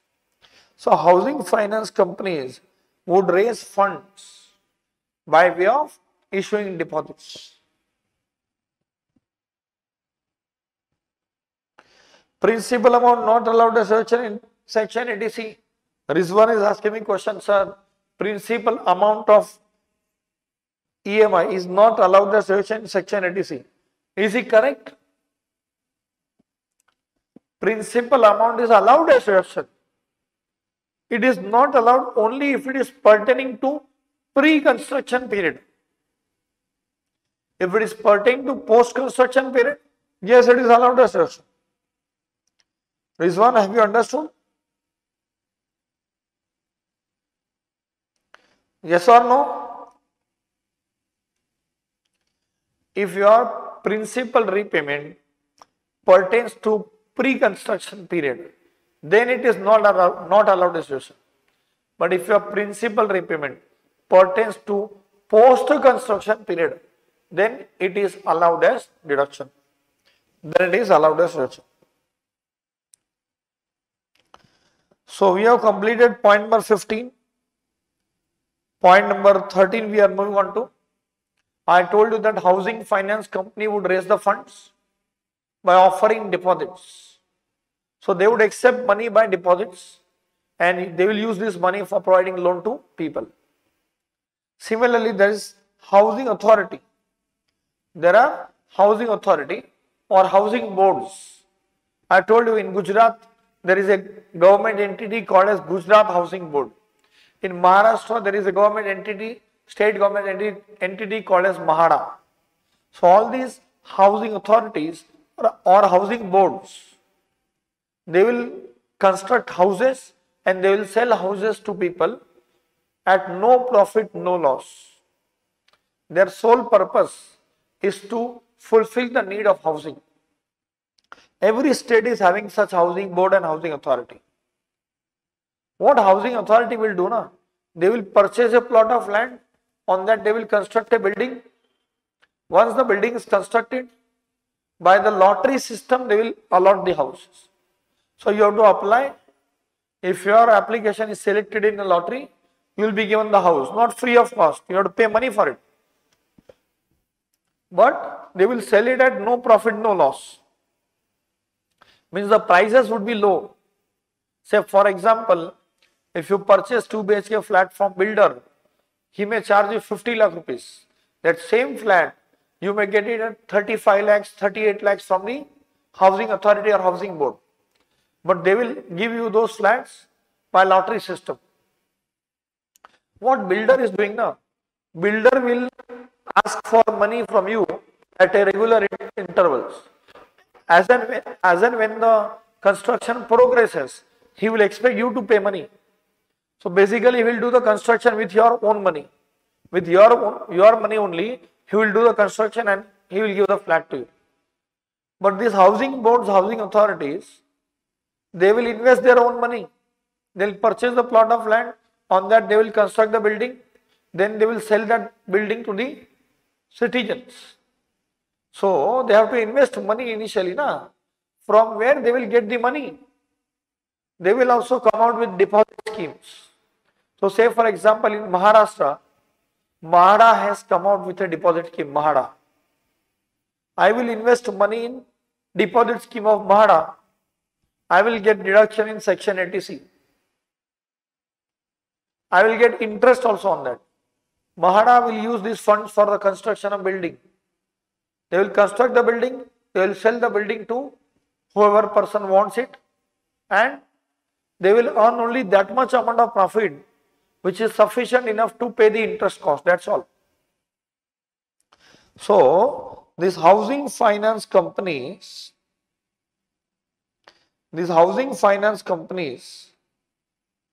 and these housing authorities would come up with deposit schemes. They would come up with deposit schemes. If you invest money in the deposit schemes of housing finance company and housing authority, then you can claim deduction in section 80C. Who can claim deduction in point number 13? Individual as well as HUF. Point number 15, definitely individual as well as HUF. Now we have one more point, point number 14. This is also related to housing. We have something called as National Housing Bank. We have something called as National Housing Bank. Do you know NABARD? NABARD, National Bank for Agriculture and Rural Development. What is the objective of setting up NABARD? What is the purpose of NABARD? They will provide funds for what? For agricultural and rural development. They will provide funds for agricultural and rural development. Similarly, we have something called as National Housing Bank. You have heard na NHAI, National Highway Authority of India. They will provide funding for construction of highways in India. Similarly, we have a bank called as National Housing Bank. They will provide funds for what? For construction or purchase of residential houses in India. How they would raise the funds? By deposit schemes only. This National Housing Bank will also raise the funds by deposit scheme. So if you invest money in the deposit scheme of National Housing Bank, you can claim deduction. You can claim deduction.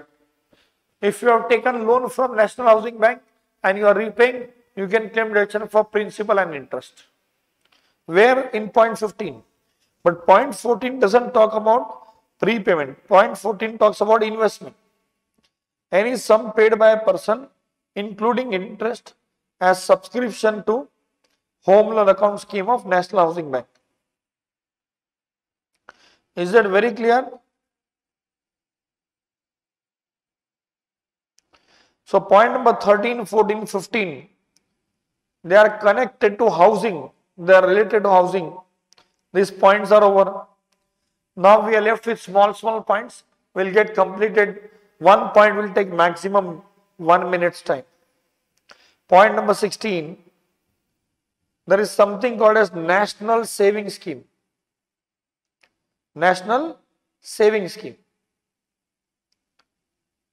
So, not National Saving Scheme, National Saving Certificate.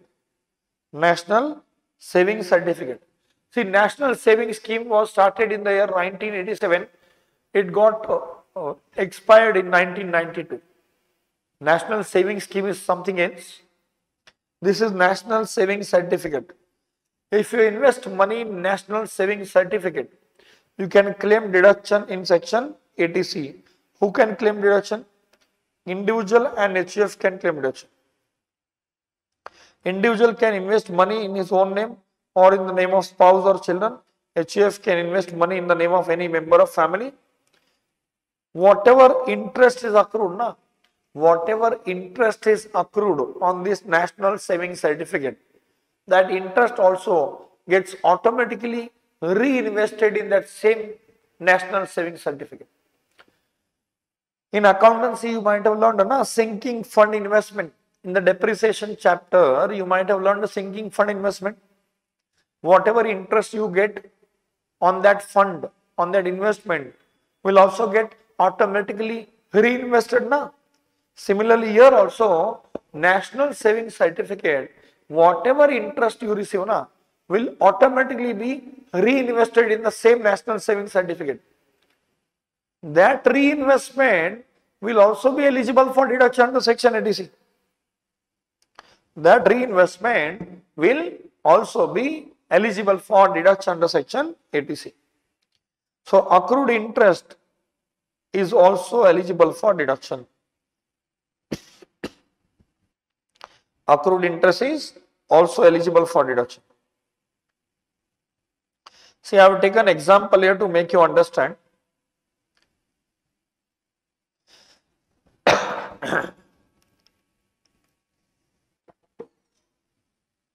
I have example number 2 here for understanding deduction for investment made in National Saving Certificate, 8th issue.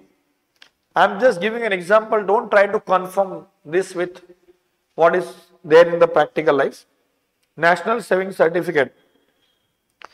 National Saving Certificate. This I will explain you.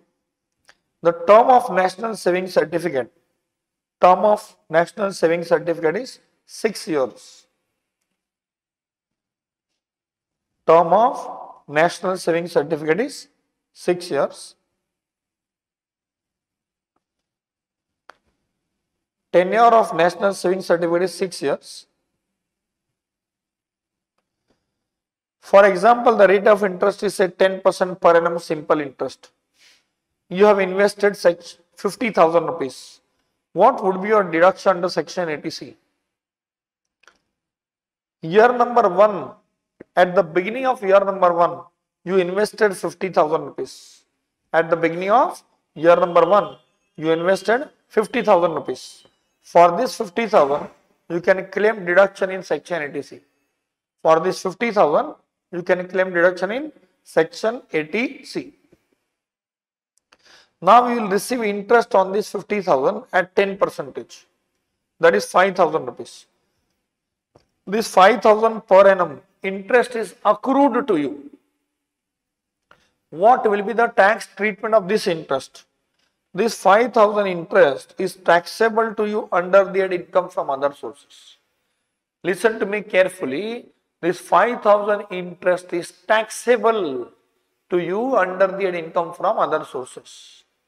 This interest also gets automatically reinvested in the same national savings certificate, and therefore you can also claim deduction under section 80C for this.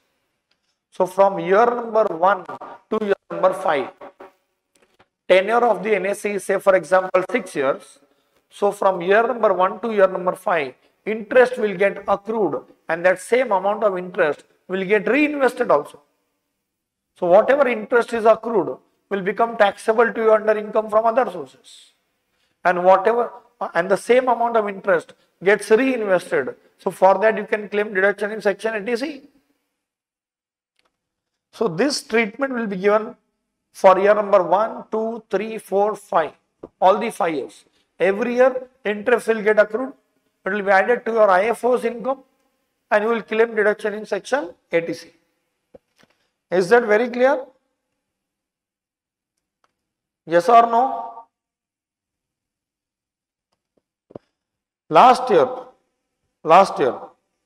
say for example, national savings certificate is issued to you for 6 years. Then in year number 6, you will get an interest at 5,000 per annum.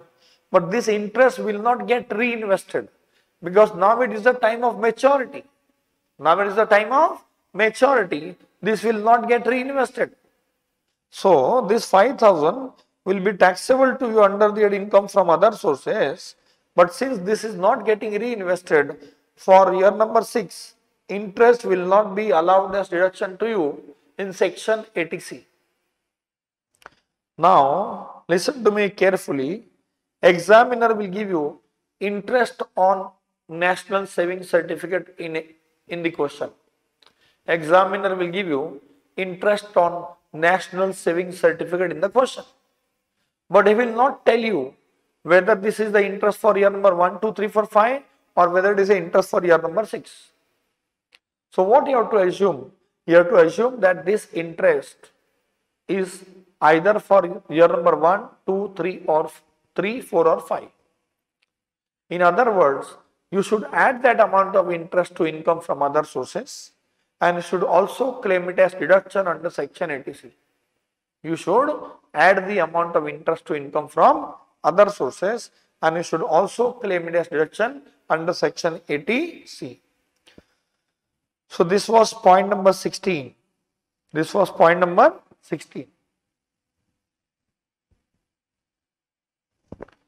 You go through point number 17 quickly. You go through point number 17. I am giving you 1 minute's time.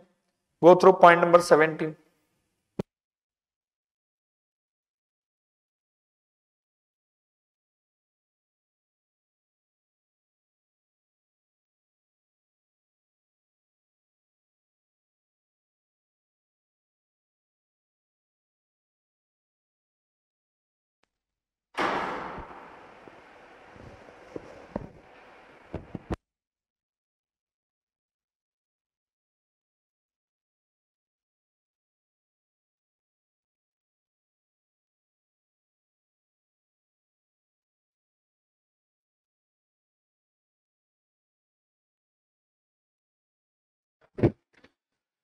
Yes.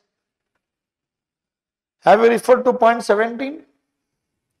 Deva is asking question, sir, if question is silent, then we should assume that entire interest is reinvested. Yes. If question is silent, then yes, entire interest is reinvested. Because it gets automatically reinvested. You don't have to do anything. You don't have to do anything. It automatically gets reinvested there only. So it will never be received by you. Interest will be received along with the principal amount at the time of maturity. It will be received along with the principal at the time of maturity. Yes, is that very clear?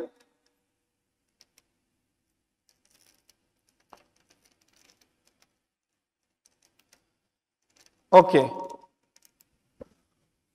Point number 17.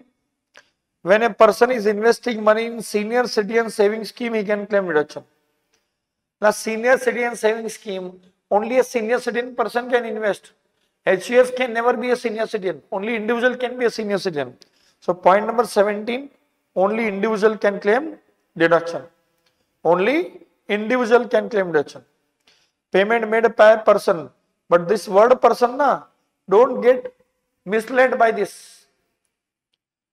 More important words are senior citizen. Age should be 60 or more. 60 or more. Therefore, only an individual can claim deduction. HUF cannot. And there is a lock-in period of 5 years. If you invest money in senior citizen savings scheme,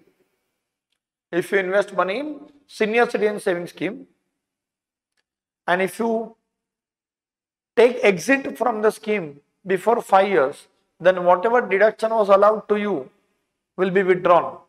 Whatever deduction was allowed to you will be withdrawn.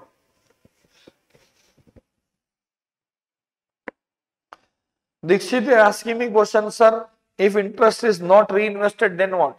No, Dikshit, interest will be reinvested because you don't have option whether to reinvest the interest or not to reinvest. It gets automatically reinvested there only. Dikshit, interest gets automatically reinvested. You don't have a right to take interest. Interest will be given to you only at the time of maturity. Dikshit, have you understood?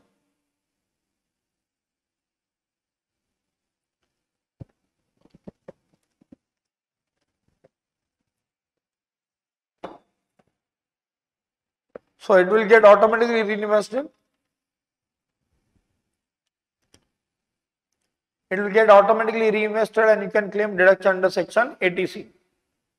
Only in the last year of NSE investments, deduction will not be allowed for interest under section 80C because in last year it will not get reinvested. So point number 17 also we have done. Invest money in senior citizen savings scheme with post office.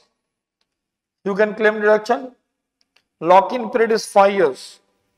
Lock-in period is 5 years. So if you invest money in senior citizen savings scheme and if you withdraw money before completion of 5 years, whatever deduction you have claimed, that amount will be added back to your income and tax will be levied. Point number 18, 19 is very simple. If you have kept a term deposit is nothing but a fixed deposit.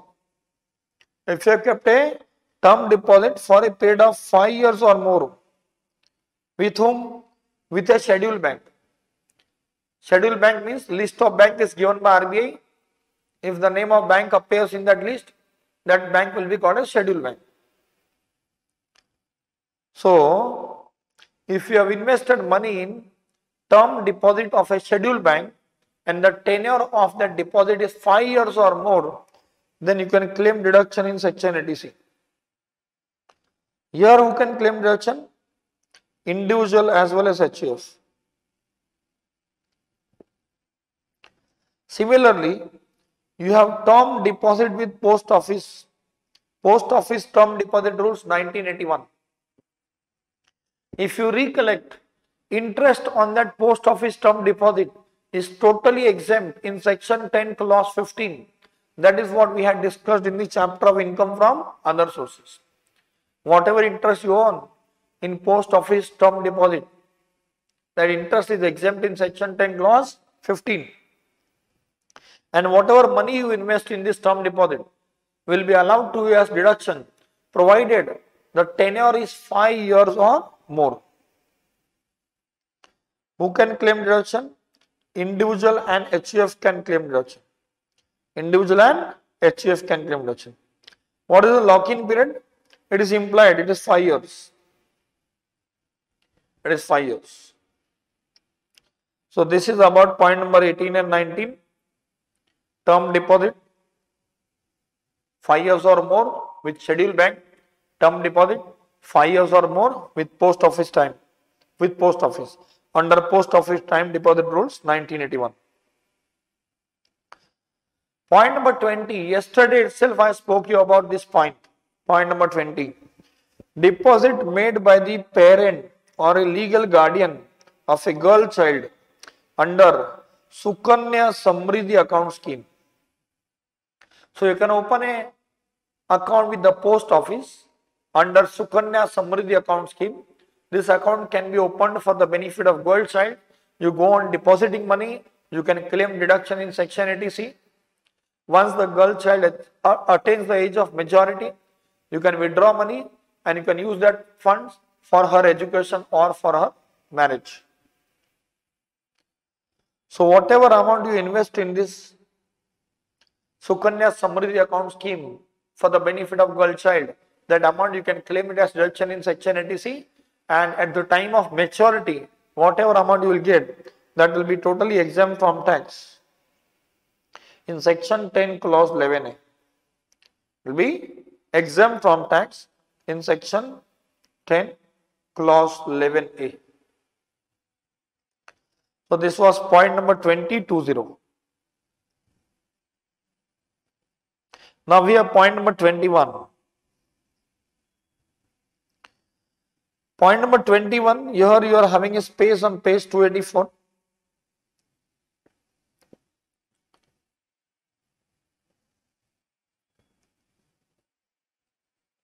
Point also, yes, there is a lock-in period. Rizwan, 18th point also. See, lock-in period means what? You should not break the lock-in period. If you will break the lock-in period, then what will happen? Whatever deduction was allowed to you, that deduction will be withdrawn and that amount will be added to your income. So definitely in point number 18 also there is a lock-in period of 5 years. So term deposit for a period of 5 years or more. So by default there is a lock-in period of 5 years. See, point number 21, you are having some space here on page 284.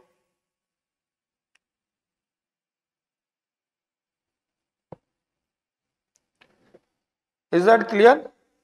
Now can you see properly?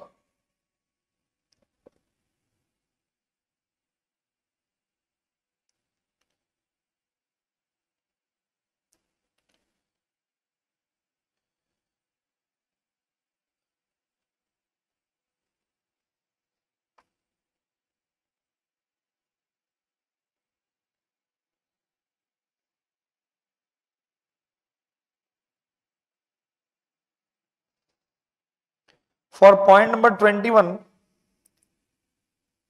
you can write infrastructure bonds, debentures, shares. You can write infrastructure, bonds, debentures and shares.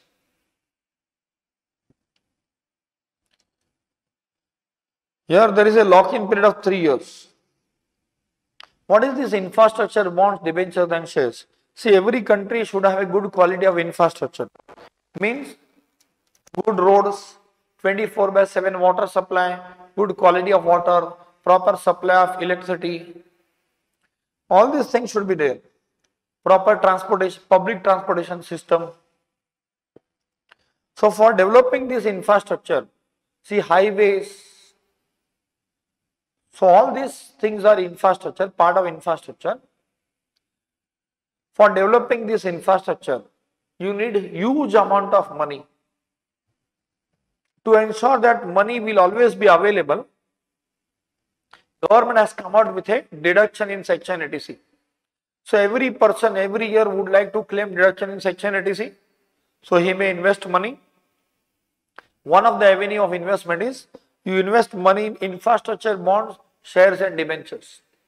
So if you invest money in the debenture of any company and that company in turn is investing money in infrastructure, or that company is providing loan, long-term loan for construction of highways, for power generation plants, etc., then we say that you have invested money in infrastructure.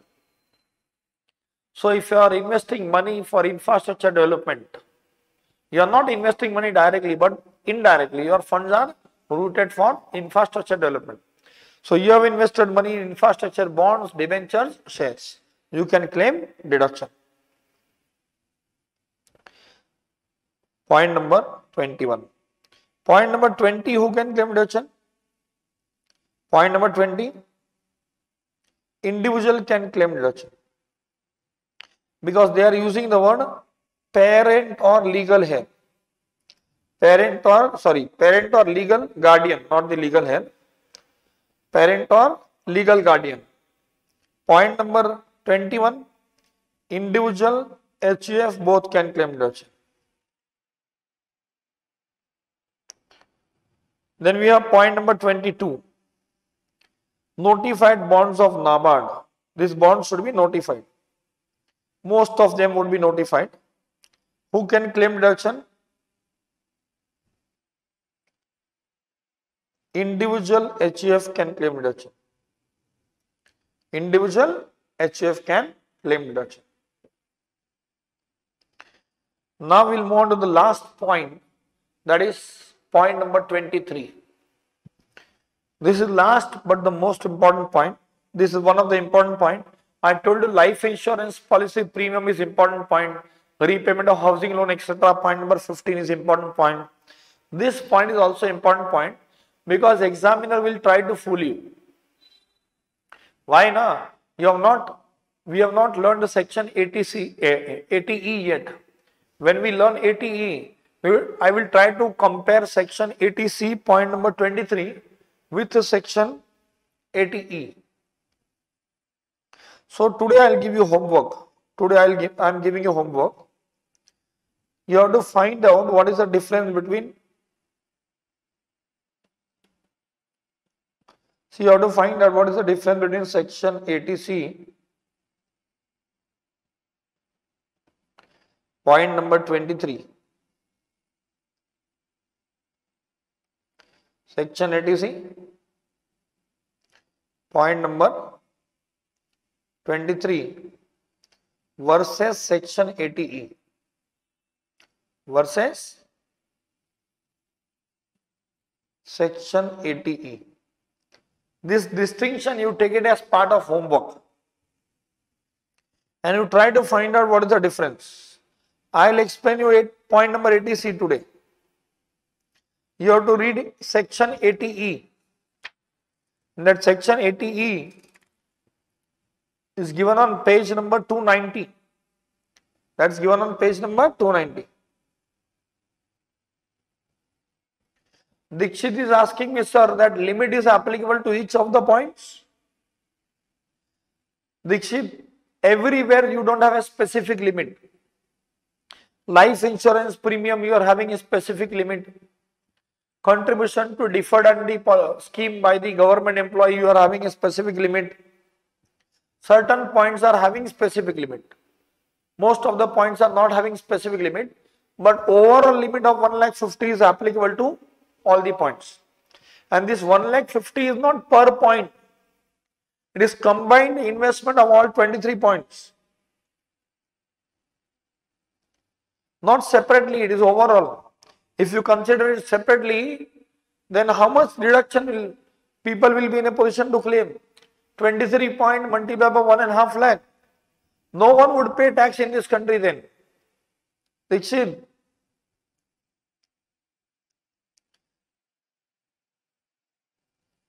Yes, point number 23. Listen to me carefully. First of all, who can claim deduction?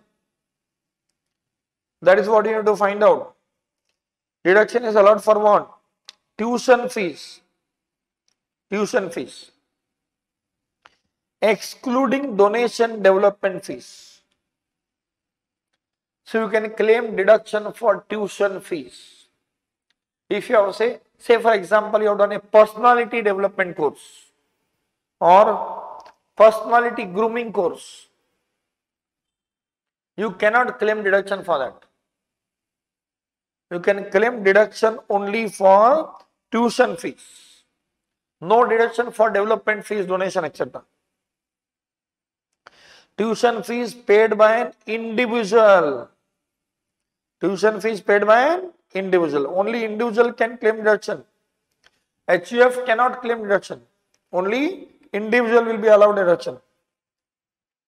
Tuition fees paid to any university, college, school or other educational institution. Can you claim deduction for the tuition fees which you are paying to inside commerce studies? No, because it is a private institution. Tuition fees which you might have paid to your college. Say for example, first year of BCom, you have paid a tuition fees to your college. Can you claim deduction? Yes, because that is an approved institution. And mind you, whatever fees you have paid to your college, entire amount cannot be claimed as deduction. If you refer to the fee receipt carefully, tuition fees is only 800 rupees. For the entire year BCom course, tuition fees is only 800 rupees. You might have paid around 3,500 to 4,000. But in that 3,500 to 4,000, tuition fees is only 800 rupees. Rest all are library fees, gymkhana fees. They charge you money by different names. But tuition fees, what they can charge, what they are charging is only 800. Can you claim deduction for the fees paid by you to CA Institute? No, because they are not providing any tuition to you. So the fees which you have paid to them, that does not include any tuition fees. So tuition fees can be claimed as deduction. Donation development fees cannot be claimed as deduction. See, I am giving you some important points. I am analyzing the sentence. This entire point number 23, I am doing analysis for you. Important point number 1. Tuition fees can be claimed as deduction. Donation development fees cannot be claimed as deduction. Important point number 2. Individual can claim deduction. HUF cannot claim deduction. Important point number 3. Fees paid to recognized, approved university, college, other educational institution can be claimed as deduction. Tuition fees paid to private institutions, coaching classes cannot be claimed as deduction. This is the important point number 3. Important point number 4. This educational institution should be situated within India. If you are going to UK for doing MBA course, then tuition fees paid to that UK university, you cannot claim as deduction. That educational institution should be situated within India. So if the educational institution is situated within India, whatever tuition fees you pay can be claimed as deduction in section 80C.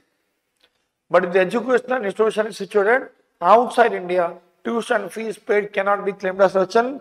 This is important point number 4. Important point number 5. The course which you are doing should be a full-time course. Should be a full-time course. Do you know CA is a part-time course? CA is a part-time course. And FY BCom is a full-time course. CA is a part-time course and your FY BCom is a full-time course. You are devoting full-time to CA, but CA is a part-time course. Full-time course means they are providing you tuition, then it is a full-time course. CA Institute is not providing you any tuition. You have to just register, pay the registration fees, they will send you the books, that's all. It is a postal course. Means course content will be sent to you by post and you appear for the exam, that's all. CA is a part-time course, FI BCom is a full-time course. So tuition fees deduction will be allowed only if it is a full-time course. See, examiners are very smart. They would give you tuition fees for part-time course.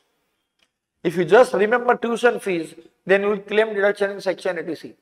But you have to also remember tuition fees for full-time course. Tuition fees for full-time education of any 2 children. See, at the beginning of section 80C, I told you that individual can claim deduction for investment made or expenditure incurred for self, spouse and children. But this point number 23, individual can claim deduction, that too only for children. And that too maximum 2. See, just 2 sentences. I have extracted 6 important points. Examiner would try to ask you question out of these points only. He'll say tuition fees paid for the education of spouse. If you claim deduction, you are gone. He'll say tuition fees paid for part-time course. If you claim deduction, you are gone. Tuition fees paid to private coaching for CA intermediate tuition. If you claim deduction, you are gone. See, they'll play with your mind. They will use the word tuition fees and then they will use some words which will throw you out of the section. So you can't claim deduction for tuition fees. If you just look at the tuition fees word, you will claim deduction. So this is point number 23. With this, section 80C comes to an end. Point number 3 says deduction is on actual payment. Point number 4 says quantum of deduction will be actual investment made or 1,50,000, whichever is lower. Private schools. See, private schools are approved by the government. The private schools which you are talking about, they are approved by the government. They are approved by the government and tuition fees is also approved by the government. See, schools will charge you tuition fees as per the government guidelines. But when the school is charging a very heavy amount of fees, they will charge you fees for bus service, for dress, for library. They will charge you fees with different names. But if that school is approved, recognized, then tuition fees will be as per the guidelines only. Every state board will have some guidelines. Schools can charge only that much amount of fees, which is given in that guidelines. Whatever extra they are charging, they are not charging for tuition fees, they are charging in some other name. So there is nothing called as private school. You use, instead of using the word private school, the right word is approved or unapproved. Approved or unapproved. Recognized or unrecognized. If that particular school is recognized, approved school, approved by the Tamil Nadu Education Board, then even though it is a private school, it is approved by Tamil Nadu Education Board, they will charge tuition fees as per their guidelines only. They cannot charge extra. Have you understood, Deva? Yes? So point number 3 says that deduction is allowed on actual payment. Point number 4 says that quantum of deduction cannot exceed 1,50,000. With this, our discussion of section 80C is over. In these notes, I have summarized the section 80C. I have summarized the section 80C into 5 broad points. First point is LIC. Second point, second category in fact. Second category is investment for your future. Where you will invest money for your bright future. Future means after you retire, you should have good amount of money, So where you will invest money for a bright future? You may invest money in pension fund, provident fund. It can be statutory provident fund. recognized provident fund, public provident fund, approved superannuation fund, mutual fund. Mutual fund, you can have two schemes: unit linked insurance plan, equity linked savings scheme, and you can invest money in deferred annuity schemes. So this is the second category of investment where you are investing for your bright future. Third category is the investment which you normally do through post office. Investment which you normally do through post office, like National Savings Certificate 8th issue, Senior Citizen Savings Scheme, post office time deposit for a period of 5 years or more, Sukanya Samriddhi account scheme, and along with that I have added time deposit with scheduled bank 5 years or more. Since both are time deposit, I have taken together here. So point number 3, you can categorize as investment through post office, National Savings Scheme, Senior Citizen Savings Scheme, time deposit for 5 years or more with post office, with scheduled bank, and Sukanya Samriddhi account scheme. Point number 4 or category number 4. Category 4 is relating to housing. See this serial number of the points, they are not correctly given. It is from 13 to 15. It is from point number 13 to 15. 3 points relating to housing. Investment in the deposit scheme of housing finance company and housing authority housing boards. Then investment in the deposit scheme of National Housing Bank, and repayment of principal amount of housing loan, stamp duty, registration fees. Those 3 points are relating to housing. And the last category is residual category. Residual category means those points which do not fall into 4 earlier categories. You can remember it as 3 words: INT. INT. I is infrastructure bonds, N is NABARD bonds, and T is tuition fees. Infrastructure bonds, NABARD bonds, and tuition fees. Is that very, very clear? Yes. So today we have completed section ATC.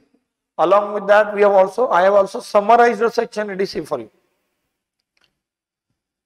So section ATC is over, and one point is given to you as homework. What is your homework? Difference between section ATC point number 23 tuition fees and section ATE. Difference between section ATC point number 23 tuition fees and section ATE. That you have to identify. We will discuss in the next lecture. Is that very, very clear? Yes? So we will wind up here. Thank you everyone. Bye bye.